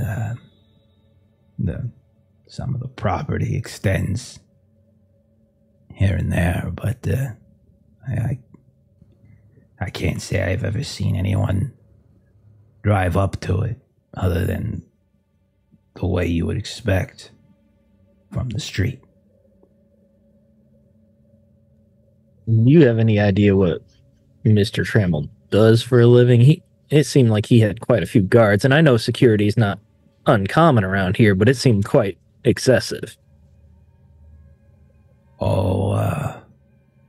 I can't say And as you again start asking questions specifically about Trammell, is where both of you are getting something about Trammell makes him uncomfortable. I don't know specifically, but I believe he's a real estate mogul of some kind, and he's made money buying and selling property, and at least that's the word around the neighborhood. And I'm sorry to trouble you about this. I'm gonna level with you. there is a chance that our client is in danger and that Mr. Tranwell might be the cause. And we're just trying to protect her. So anything you can tell us about him, it could keep her safe. He's kind of like hesitating as he's looking at the two of you. Did I ask you to roll like a persuasion or anything yet? No. You can do it, but before you roll, Patrick, would you be helping in this conversation at all? Yeah, I'd be a bit interested in his gardening, maybe helping with that while talking to him. Occasionally asking like a random question here and there. And like I kind of like, and like as you intersperse like the more mundane questions, like you can tell he's starting to get antsy. And then Patrick, you kind of swoop in and with sort of something more kind of genial and normal. And he's like, oh yeah, it's the rose bushes are over here. I've been tending them for years now. And then it's been my life's work, the array over here, and kind of points over that, and come spring, this entire hedgerow will just be a bloom with more color than you could possibly imagine, like an artist's easel with such. And so he's kind of, and then he kind of turns back. Pastor, would you say, kind of a more pointed question? Go ahead and roll I'm going to say persuasion. I think makes the most sense here. That's what I wanted. Yeah, and I'll say, Boost. Yeah, I'm going to take a couple boosts if that's okay. You can take a bonus die. I think if Patrick is there trying to calm him, you can take a bonus die from that if you want it. I'll take one boost and the bonus die. Why not? Okay. I know you don't like when we double up, but I'm going to do it anyways. All right. I don't mind. With the bonus die, that is a 5. Thank you, Lolly. I rolled a Lolly. Yes. Well, I don't know if he's a danger, but I know he's a very he's a very odd man. And there was this one time I saw him. I saw him in the gardens, and he was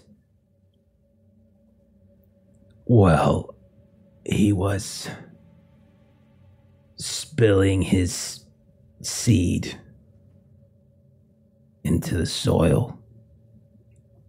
I would have probably called someone then, but then I saw some cops that were talking to that fella they call Captain Walker, so I just assumed that they were all paid up. So I didn't really see the sense of getting myself in trouble. And then there was the other thing, but that's just crazy, and honestly, I don't really even believe it happened myself. Well, if you don't mind, I'd appreciate hearing about it, even if it's a figment. It might be of some use. As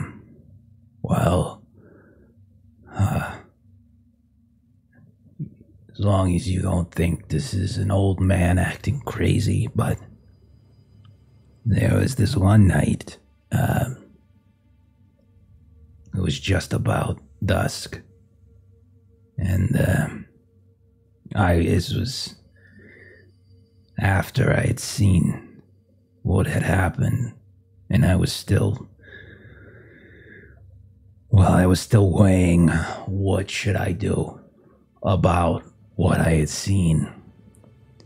And that's when I had heard the whispering, you see.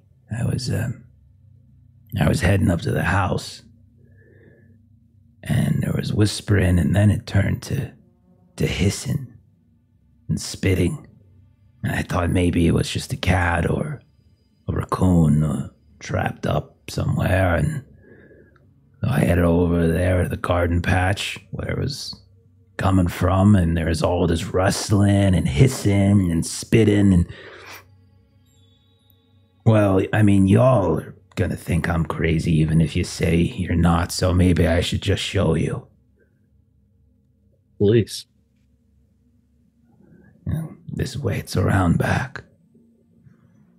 So he leads the two of you deep to the back of like his employer's grounds, and passing by again more beautiful landscaping, and he takes you to this section of the ground, and you can see there's moss everywhere and mulch and such kind of lying around. It kind of creates this very thick terrain, these unnaturally lush flowers. And he kind of pulls back a blanket of the moss, and there you see this calcified mouth that is frozen forever in this sort of state of a biting scream, as if it's twisting the teeth, tongue, everything. I need both of you to go ahead and roll sand tests at seeing this. 33 under 57. Okay, 1 point for you. Being 9 over 46. I failed. It's a fail. All right. That's going to be 2 points for you, Patrick. Again, You see me scratching my nose. That mossy smell kind of gets a bit stronger in it. mm-hmm. And maybe you too, Disturbed. Pastor, actually both of you. And so, What on earth is that face? Well, there it is, except when I saw it, well, it was hissing and it was biting at me. And I'm not afraid to tell you that I screamed. And I kind of tore my shirt and I wet my pants like I was a baby. And the only thing I could think of at the time was my mama's holy cross. The one the Holy Father blessed, or at least that's what she said. So I ran back into my shack. he kind of points over a different part of the property with it. I got the cross, and then I ran back, and I threw it right into the mouth. And the cross is still down there. That thing. And as long as it stays down there, at least I'm guessing, I'm safe. So, judge me if you want for keeping silent, but I'm an old man, and I'm not sure I am man enough to carry on a fight against And he kind of like leans forward and he kind of whispers and he looks over against the devil himself. So, I guess now. You can see he kind of like exhales. So I'll just lay that duty on the two of you, or the Lord, I suppose. I can't think of any other reason why he would have led you here. Indeed. How far down do you think that cross would be? I think it's a ways. I never wanted to, to toy with it in a particular way. I figure it's just there now, and no sense in risking it getting all lively again, but a few feet maybe. I don't know. I don't really, never really thought about digging it up, to be honest.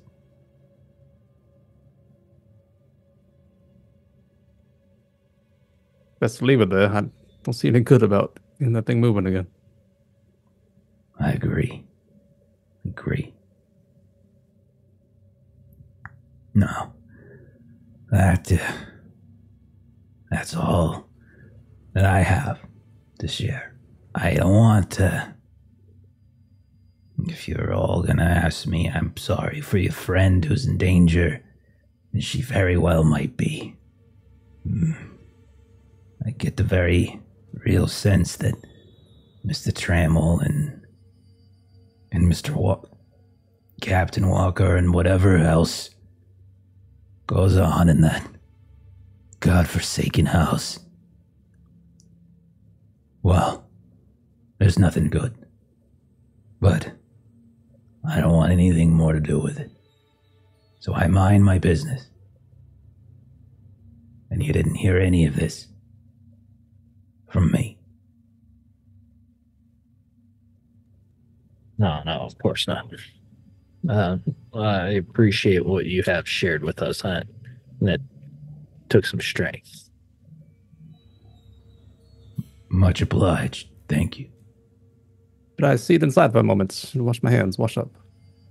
I can take you to my shack. I don't think it would be right to bring you into the Hamptons' home without their permission, but I do have all the facilities in my cottage, if that is your wish.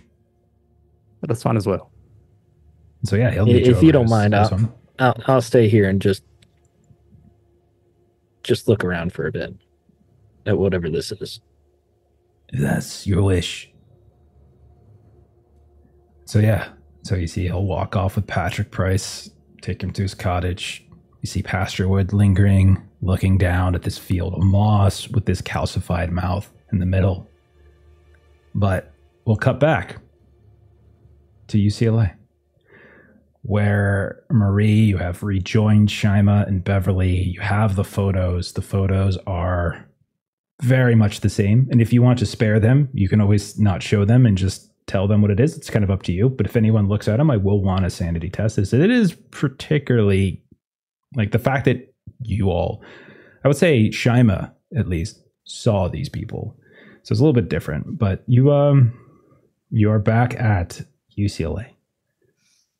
What next for you? I'm definitely looking at the pictures. I'm happy to give that sand roll. Yeah, Santa.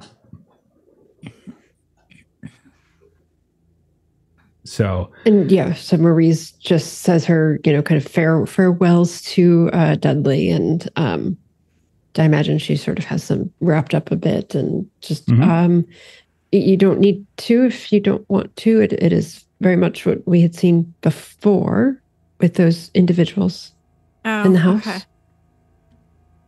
I have 63, which is a failure. okay, it would just be a point of sand.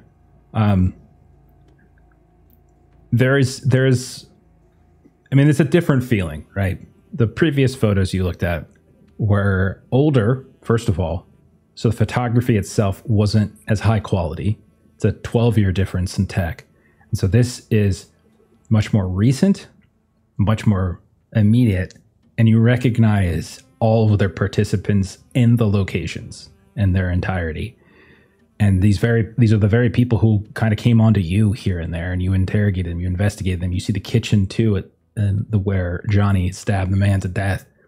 Like some of their activities spread into there as well. All sorts of different surfaces, all sorts of different kind of positions and entanglement and such, as if they just sort of shifting and moving whatever they had in the space. So 1 point of sense. Jeff, that one guy that ended up getting killed, did we get a name for him at all? Like when we're looking at his ID or before that? Like basically what I'm getting at is that person Lee, who Pastor Wood was didn't see but heard about as someone who was maybe not interconnected the same way he was. I think the only thing you guys took from him was a crumpled up faded advert that had Thai lettering on it. I don't think he actually had proper ID on his person. Okay. Yeah. I don't think so. Okay. Thanks. Okay. What is next for the three of you? Well, presumably, sorry to interrupt, but oh no, go ahead. I was thinking that presumably like the thing that with this main deadly took a minute. I would have liked to have gone to the UCLA library in that time and looked up Luz and see like the singer whose name I'm probably mispronouncing. Oh, Luce from the Thank record. you. Thank you. I have Luz in my notes. And I'm like, that doesn't sound right when I say it. Yeah, I think we had gotten just a little bit of information about disco and an address in Mexico, I believe, from the record player.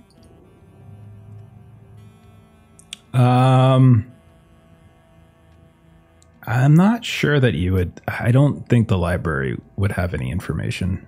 Okay. Yeah. But yeah, you did get a little bit of stuff, Murray. On the record label itself, there is an address for Mexico, post office box, the name, and a handful of lyrics and such. So yeah, that's all you would really have for now. So you know it's in Mexico City, basically. All right. I did grab some of the nectar while we were there yesterday. Perhaps we might be able to find someone here a little more in the chemistry persuasion that might be able to try to give us some information as to what makes this up, and then we would know. If I remember correctly, the Akane family can't seem to figure out how it's coming into the city or where it's being manufactured. Perhaps if we could break it down into its component parts, we may be able to identify where it's coming from, where it's made. That's a good idea. There is, in fact, a chemistry department on campus. It was likely pointed out to you in your tour with Ed Exley. So you're more than you're more than welcome to kind of hurry through the rain and get over towards that building. It's not that far away from where you last were. So yeah, that's definitely a thing we could do. Okay. Quick thank you, Infinite Monkey Tails. Thank you for the raid very much. Really, really, really do appreciate it. Okay. Let's so we head over. New building. You haven't been here before. What's your strat as you come into the chemistry building? Like what's the idea here? That's a very good question. Well, we need to, what might be a reason that we have to try to... Yeah. Because thus far, Marie has charmed Dudley Smith, the photographer. Shima has intimidated Hamish McDunn. What's next? He paid. Done. Oh, you also paid. You also bribed. A little bribe. Okay, so what are we doing? So what are we doing here as you come in? If we want to do the charming route, I think Marie is much better at that. But if we want to do just sort of excitable fellow student, we'll be better at that. So my instinct is to say we should start with Marie. I think he did dress up today for it. Yes, Marie looks amazing. Mm-hmm. Although Miss Oberon, maybe just want to see Jeff do another version of another kind of. I'll do that voice. Yeah, I got something ready to go. It's not what you think, though. A fellow student, though, could definitely kind of bring the. I have faith in you. I think, seeing what you did before in Professor McDunn's office, I believe that excitable fellow student might just be the ticket. Okay. If you don't think of me too much, it would be really good to include my paper. It would be. And so Marie kind of has the vial kind of folded in a handkerchief. And so she sort of very carefully takes Shima's hand and kind of puts it wrapped in the handkerchief in Shima's hand. Should we present this opportunity to a student we may just need to see who happens to be on campus today. We'll never know when we kind of wander through the halls who we might find. I do believe a student might ask fewer questions about this and be excited for the opportunity. Perhaps offering a publication in their name, getting maybe a second or third authorship on a paper. But Ms. Oberon, you would know much more about that than I. And presumably Shima does, even if my three doesn't. Which of you has the lowest luck? I have 54. 54. I have 76. 76. 29. Roll a 29 luck test there, Marie, please. Hell yes. Oh. Sorry. No, it's great. I've been rolling all the things that I'm fantastic at this session. So this is it's a 90. Oh no, it's a 98. Oh no, I just got the two little skulls on the no. So as you all invade the chemistry building, filled with professional scientists, and Marie is gallivanting around in her high fashion attire and trying to flirt and charm various people along the way. At a certain point, she feels a tap on the shoulder, and you look around, and there is a campus security official looking right at you, Marie, and he's like, ma'am, I've gotten some reports that you have been, distracting and harassing many of our students and our faculty within the building, and I'm going to have to ask you for your identification. Are you a student? Are you a staff member or administration of some kind? I can tell from the look on your face that you are none of those things. Prospective student. Well, ma'am, I kind of looks at you. You seem a little old for that. So, if you'll come with me, please. Oh, it's my. There's an age limit on. Oh, yeah. Ma'am? Yes. Please come with me. Yes. And he escorts you out of the building. Shima and Bev. The two of you watch Marie get thrown out. So you realize that you are down one of your operatives. What are the two of you going to try to do now? Who's next? Actually, who was next lowest? Was it Beverly? It's me. Okay.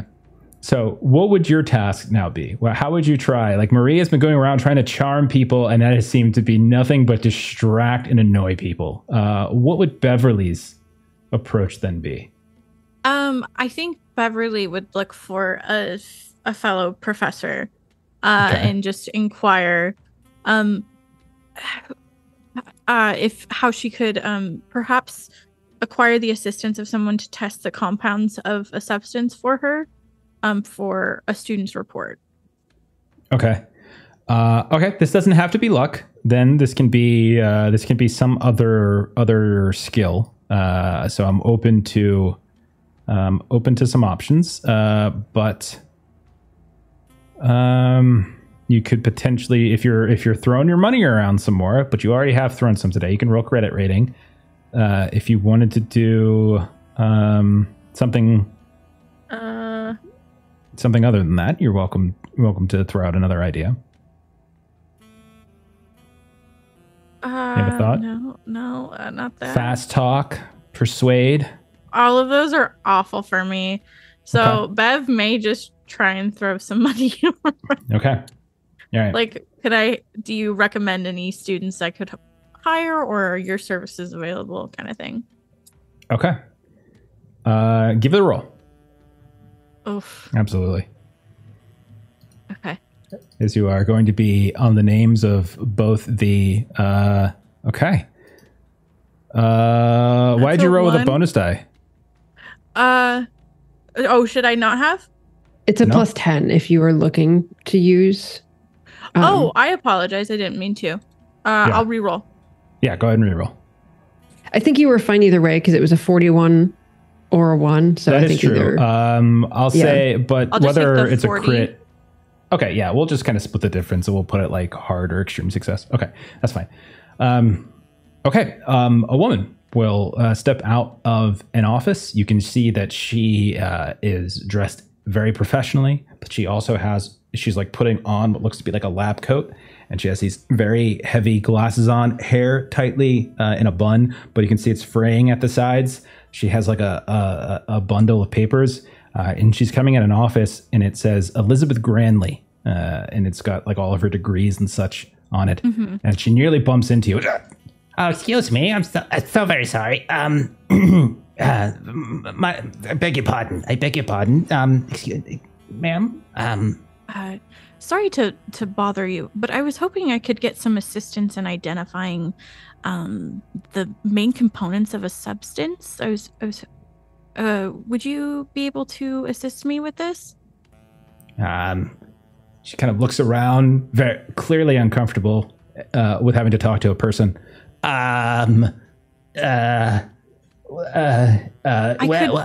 What is this regarding? I could pay for your time. It's for one of my students' papers. They've identified a new drug on the street. back waving. Oh, hello. She seems frightening. She's very sweet. Yeah. Kittens are sweet. That looks like a tiger. Oh God. Okay. Well. What kind of?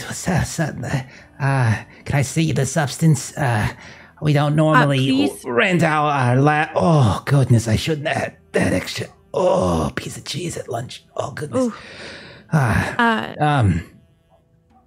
So, and she will hand it. Please be careful. As again, we don't know what it is. Interesting. Well, I do have a little bit of time. You're a teacher here. What department is this? Are you from? I'm from a visiting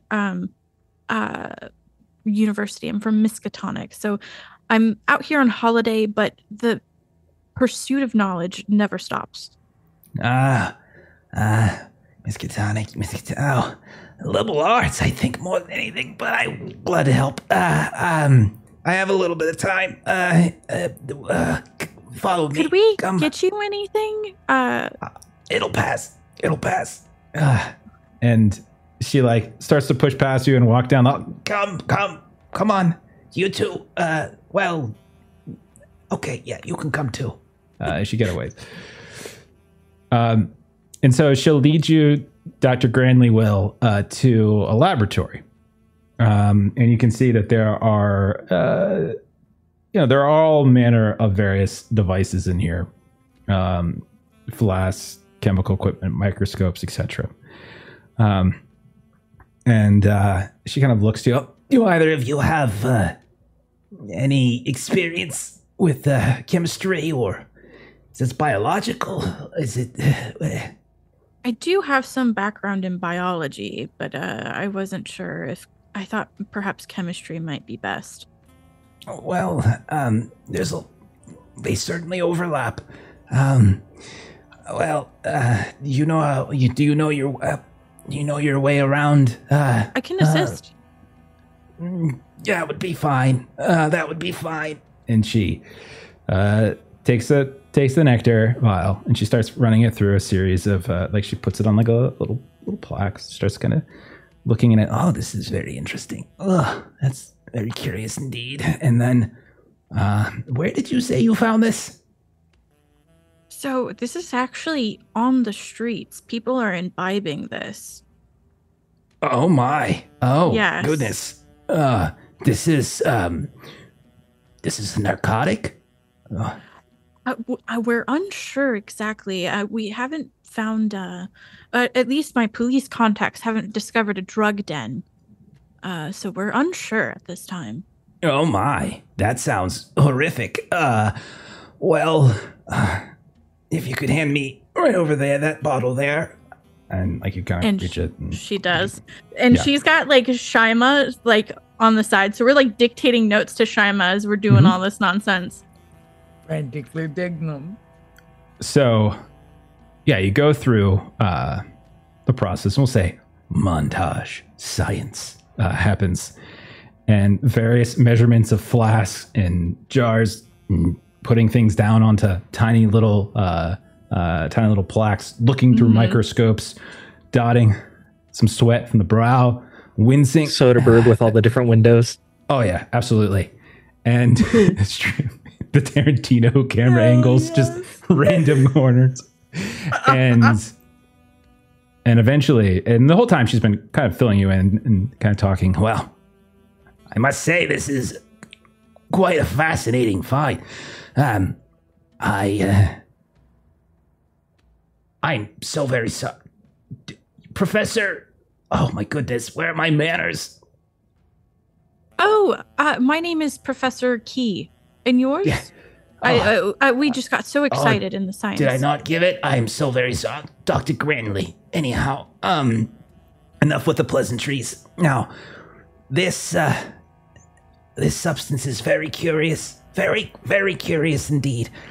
I can't tell if it's biological or chemical.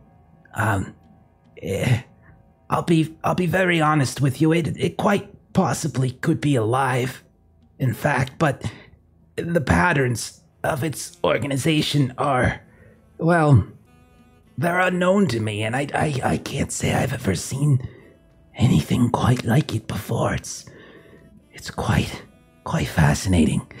I can see a reason to say this is animalistic in origin. I can see perhaps plant, fungus, and don't call me crazy, but it could be something else entirely. You're saying people are imbibing this? It's very concerning. Beverly, as she's going through the data, she's showing you what she found, as she's showing you and talking about, and you're seeing like the various, if you're looking through the various microscopes and such. I need you to make a sand test. Okay. Shima, you're okay. You don't have to. 7. Okay. Oh, yes. You're good. Science. However, as you can feel this excitement that is exuding from this very awkward woman, you can see that more than once her eyes like go wide, and she seems fascinated with it, and she starts talking. And the thing is, though, for Shima, that very same wide-eyed, that very same excitement, that very same exuberance that we're seeing in Dr. Granley, Shima, you see it in Bev, too. And you see the two of them are rapid fire, manic, going back and forth. And Bev, you are positive that additional investigation, if you just kept looking, there's more to learn here. Like there's something more, not just more, but the thought, the ideas that are potentially going We're back on the and forth. brink of a breakthrough. Something profound. Yeah. Indeed. And so she's like, perhaps we could send your assistant out and get us something to eat, and we can continue our investigations. Yes, I can start researching more into the biological possible aspect of it. Yes. And then we can compare. Absolutely, yes, absolutely. Fruit, Shall I please. get you some coffee or something? I don't care, Shima. You know what we like to eat. And she's kind of, this is the most brusque that she's ever been with you. Definitely out of the norm as she clears like a portion of this and it pulls some more equipment over. Mm-hmm. Yeah, no, Shama immediately picks up on that. Okay. Okay. Do you think that we should what other tests would you recommend that we run? Sherman slowly walks out the door. Okay. At And so this the last point, thing you he'll hear- find like a vending machine or something. You hear the door kind of close, and like she's like, "Well, there is a larger laboratory. You can take it there." And then like it's just this constant rapid back and forth as the door closes, and that's the last we hear of that conversation. We will cut one more time, as I want to check back in with the guys once more, who have been over by Pasadena, near the Trammell Mansion. The last we saw Patrick Price, you've been led inside. This gardener, he'll refer to himself as Brooker. He'll lead you inside, give you full run of his facilities if there's something you need to do. And we left Pastor Wood out in that kind of mossy field with the calcified mouth. Excuse me. Was there anything that you were doing when you went inside, Patrick? Was there any sort of ulterior motive you had here? Mostly if I can get a nice angle at the supposedly Trammell house from here. Okay. Yeah, go ahead and make a spotted. It's fine. I think we can do that again. 52 this time I failed. Okay. Did you want to spend any luck or Any luck? anything? All right. Yeah, luck to just bring it down to success. Okay. As you look over, you realize that you are staring at the you're kind of staring at the, we'll call it the eastern side of the building.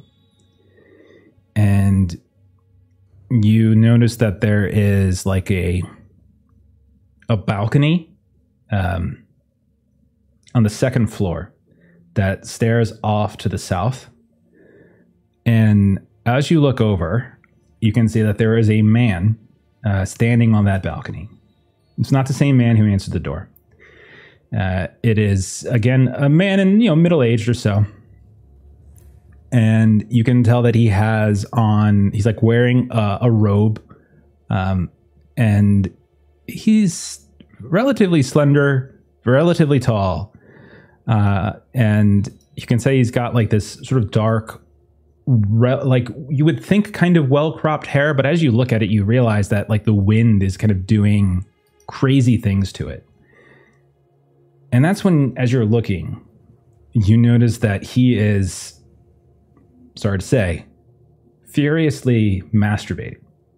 And his hair is kind of going absolutely wild. And he is standing free as the wind's just sort of moving the robe around. And he is just looking out. And that is what you see as you stare over in that direction. Do you do anything with that? Oh my. Oh my. When in Rome. Hey, well, Oh goodness. see if Brooker. You've seen this before. I don't let my eyes usually drift in that direction. Sometimes it's him. Sometimes it's others. Sometimes it's many others and him. Sometimes I hear things at night. Sometimes I hear things during the day. All manner of people go in there. It's not Christian. Whatever they're doing, it's carnal. It's sinful. You can see kind of like sort of makes some kind of motion, kind of looks up at the sky. Yeah. He is not a good man, I'm afraid. Well, I think I'm about finished up here. Yeah. Well, we can fetch your friend, and it might be a good idea if you all were to leave the property, as I don't want any of his Captain Walker's men to notice you here. That'd be best for all of us. Thank you. And then we'll cut back to Pastor Wood, who last we saw was standing here The sky is dark. You can see the rain is about to open up. You can see the clouds on the horizon have begun to kind of almost funnel the slightest bit. And there's a slight tremor to the earth, very, very slight, or maybe it's just your imagination. But you're staring down at this mouth twisted and gnarled. What do you do, Pastor? Could you give me another description of the mouth? Like you said, it's calcified. Is it like, is it connected to anything? To the earth. Think of it like it's basically like a fossilized piece of, it's not like cement or concrete, but it has that kind of look to it. And as if part of the earth around it has also been like, there's like it's essentially like there's a chunk of calcified earth or cement or concrete. And this mouth is almost looking up at you in this frozen state of this gnashing. And it looks very much like the mouth that you saw in the wallpaper back at Joy Grove in Savannah. But there's a couple feet, maybe 2-3 feet in terms of its diameter or so. And then you think that same calcification goes deeper in. And all around it is moss and like extraordinarily lush flowers and vegetation. I do want to just like dig a little bit at the sides, see how deep it goes. Okay. Not like I'm going all the way down if it's like really deep, but I just want to check. Yeah, I think that's okay.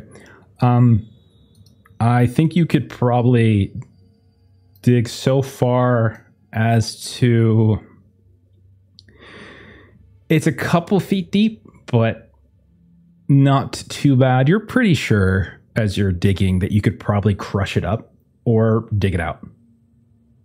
As you can feel yourself eventually, as you're digging down the side of it, you can feel it taper off underneath as if you've kind of reached the end. And it probably wouldn't take much difficulty. It would take a little bit of time, but it probably wouldn't be too difficult for you to do it. I'd like to get started doing that. Throw it in the trunk. Okay. I'll say then, with Patrick distracting Mr. Brooker, you quickly start digging and digging and digging using your hands. And you're able to eventually pick up, we'll say it's effectively the size of like a really big, like vase or like a outdoor plant display kind of thing as you lift it up.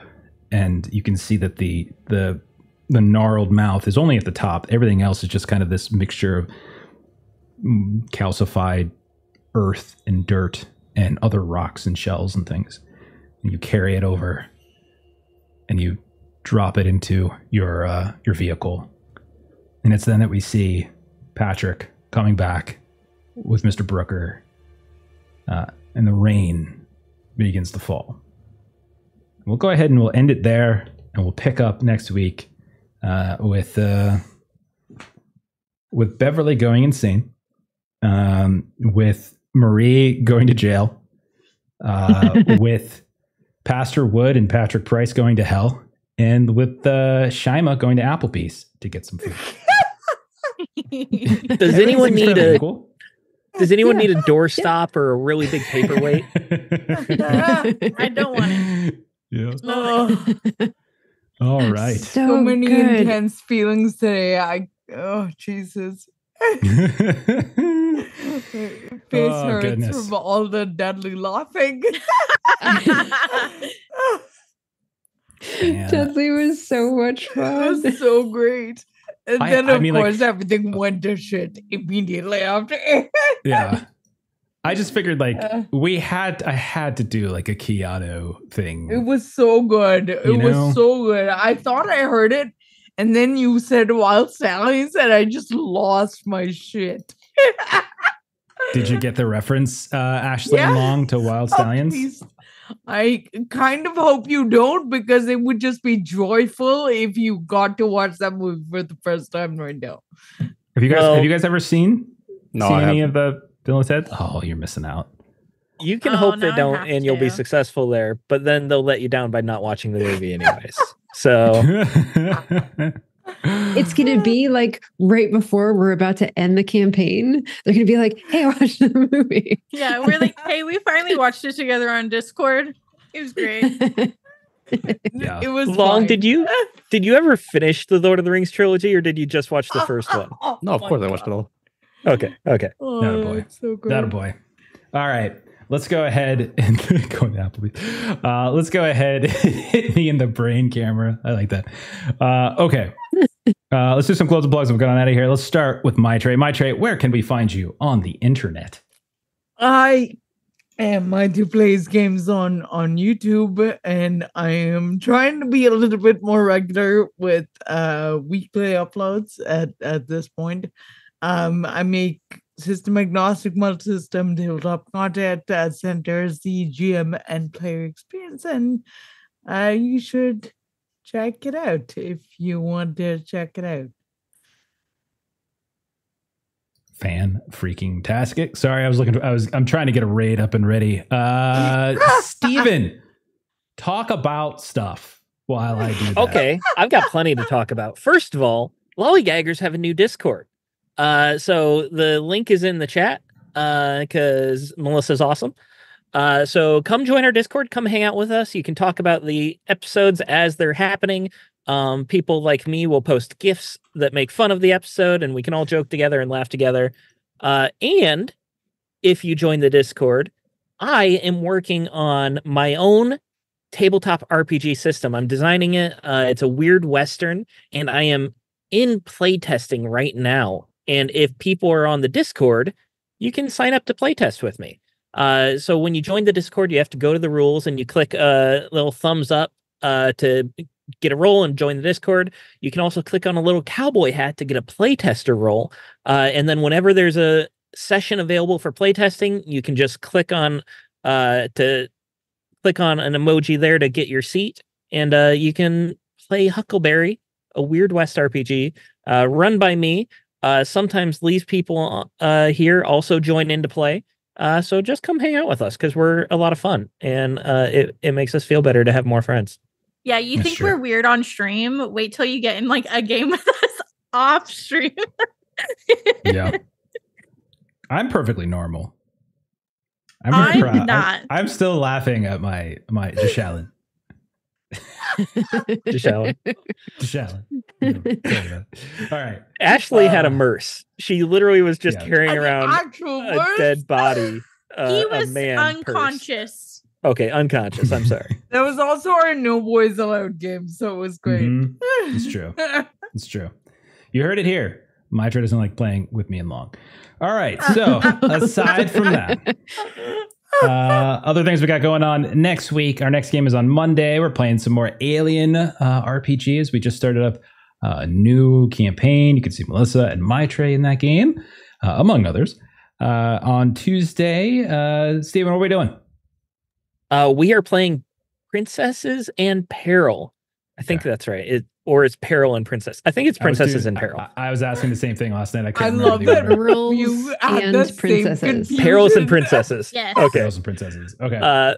We're going to create characters on stream. We're going to run through the introductory adventure. I think it'll take one session. It might take two. But yeah, it's a lightweight game, and we all get to play pretty princesses. So it's going to be a lot of fun. Excellent. Thursday next week, then we'll be back to Simbaroom, our dark fantasy RPG, where, spoiler alert, a sinkhole has opened within the town of Thistlehold, and they're rallying to the defense. Mostly. And then Friday next week, we're back to Warhammer 40k, Wrath and Glory, and then as per usual on Saturdays, we have more Call of Cthulhu. If you haven't already followed the channel on Twitch, please do. If you haven't already gone over to our YouTube page, Adventures in Lollygagging, subbed over there, all that kind of good stuff, please do. We have all sorts of games, both the ones that we're currently streaming and ones that we have streamed in the past. You can find all wonderful games there as well. But thank you for everyone hanging out. Thank you if you're watching this later on YouTube or if you're listening to this on the podcast feed. Really do appreciate it. We are going to raid Fablemancers because they're playing Fallout, and we almost ran Fallout once, so we're going to go watch them play it.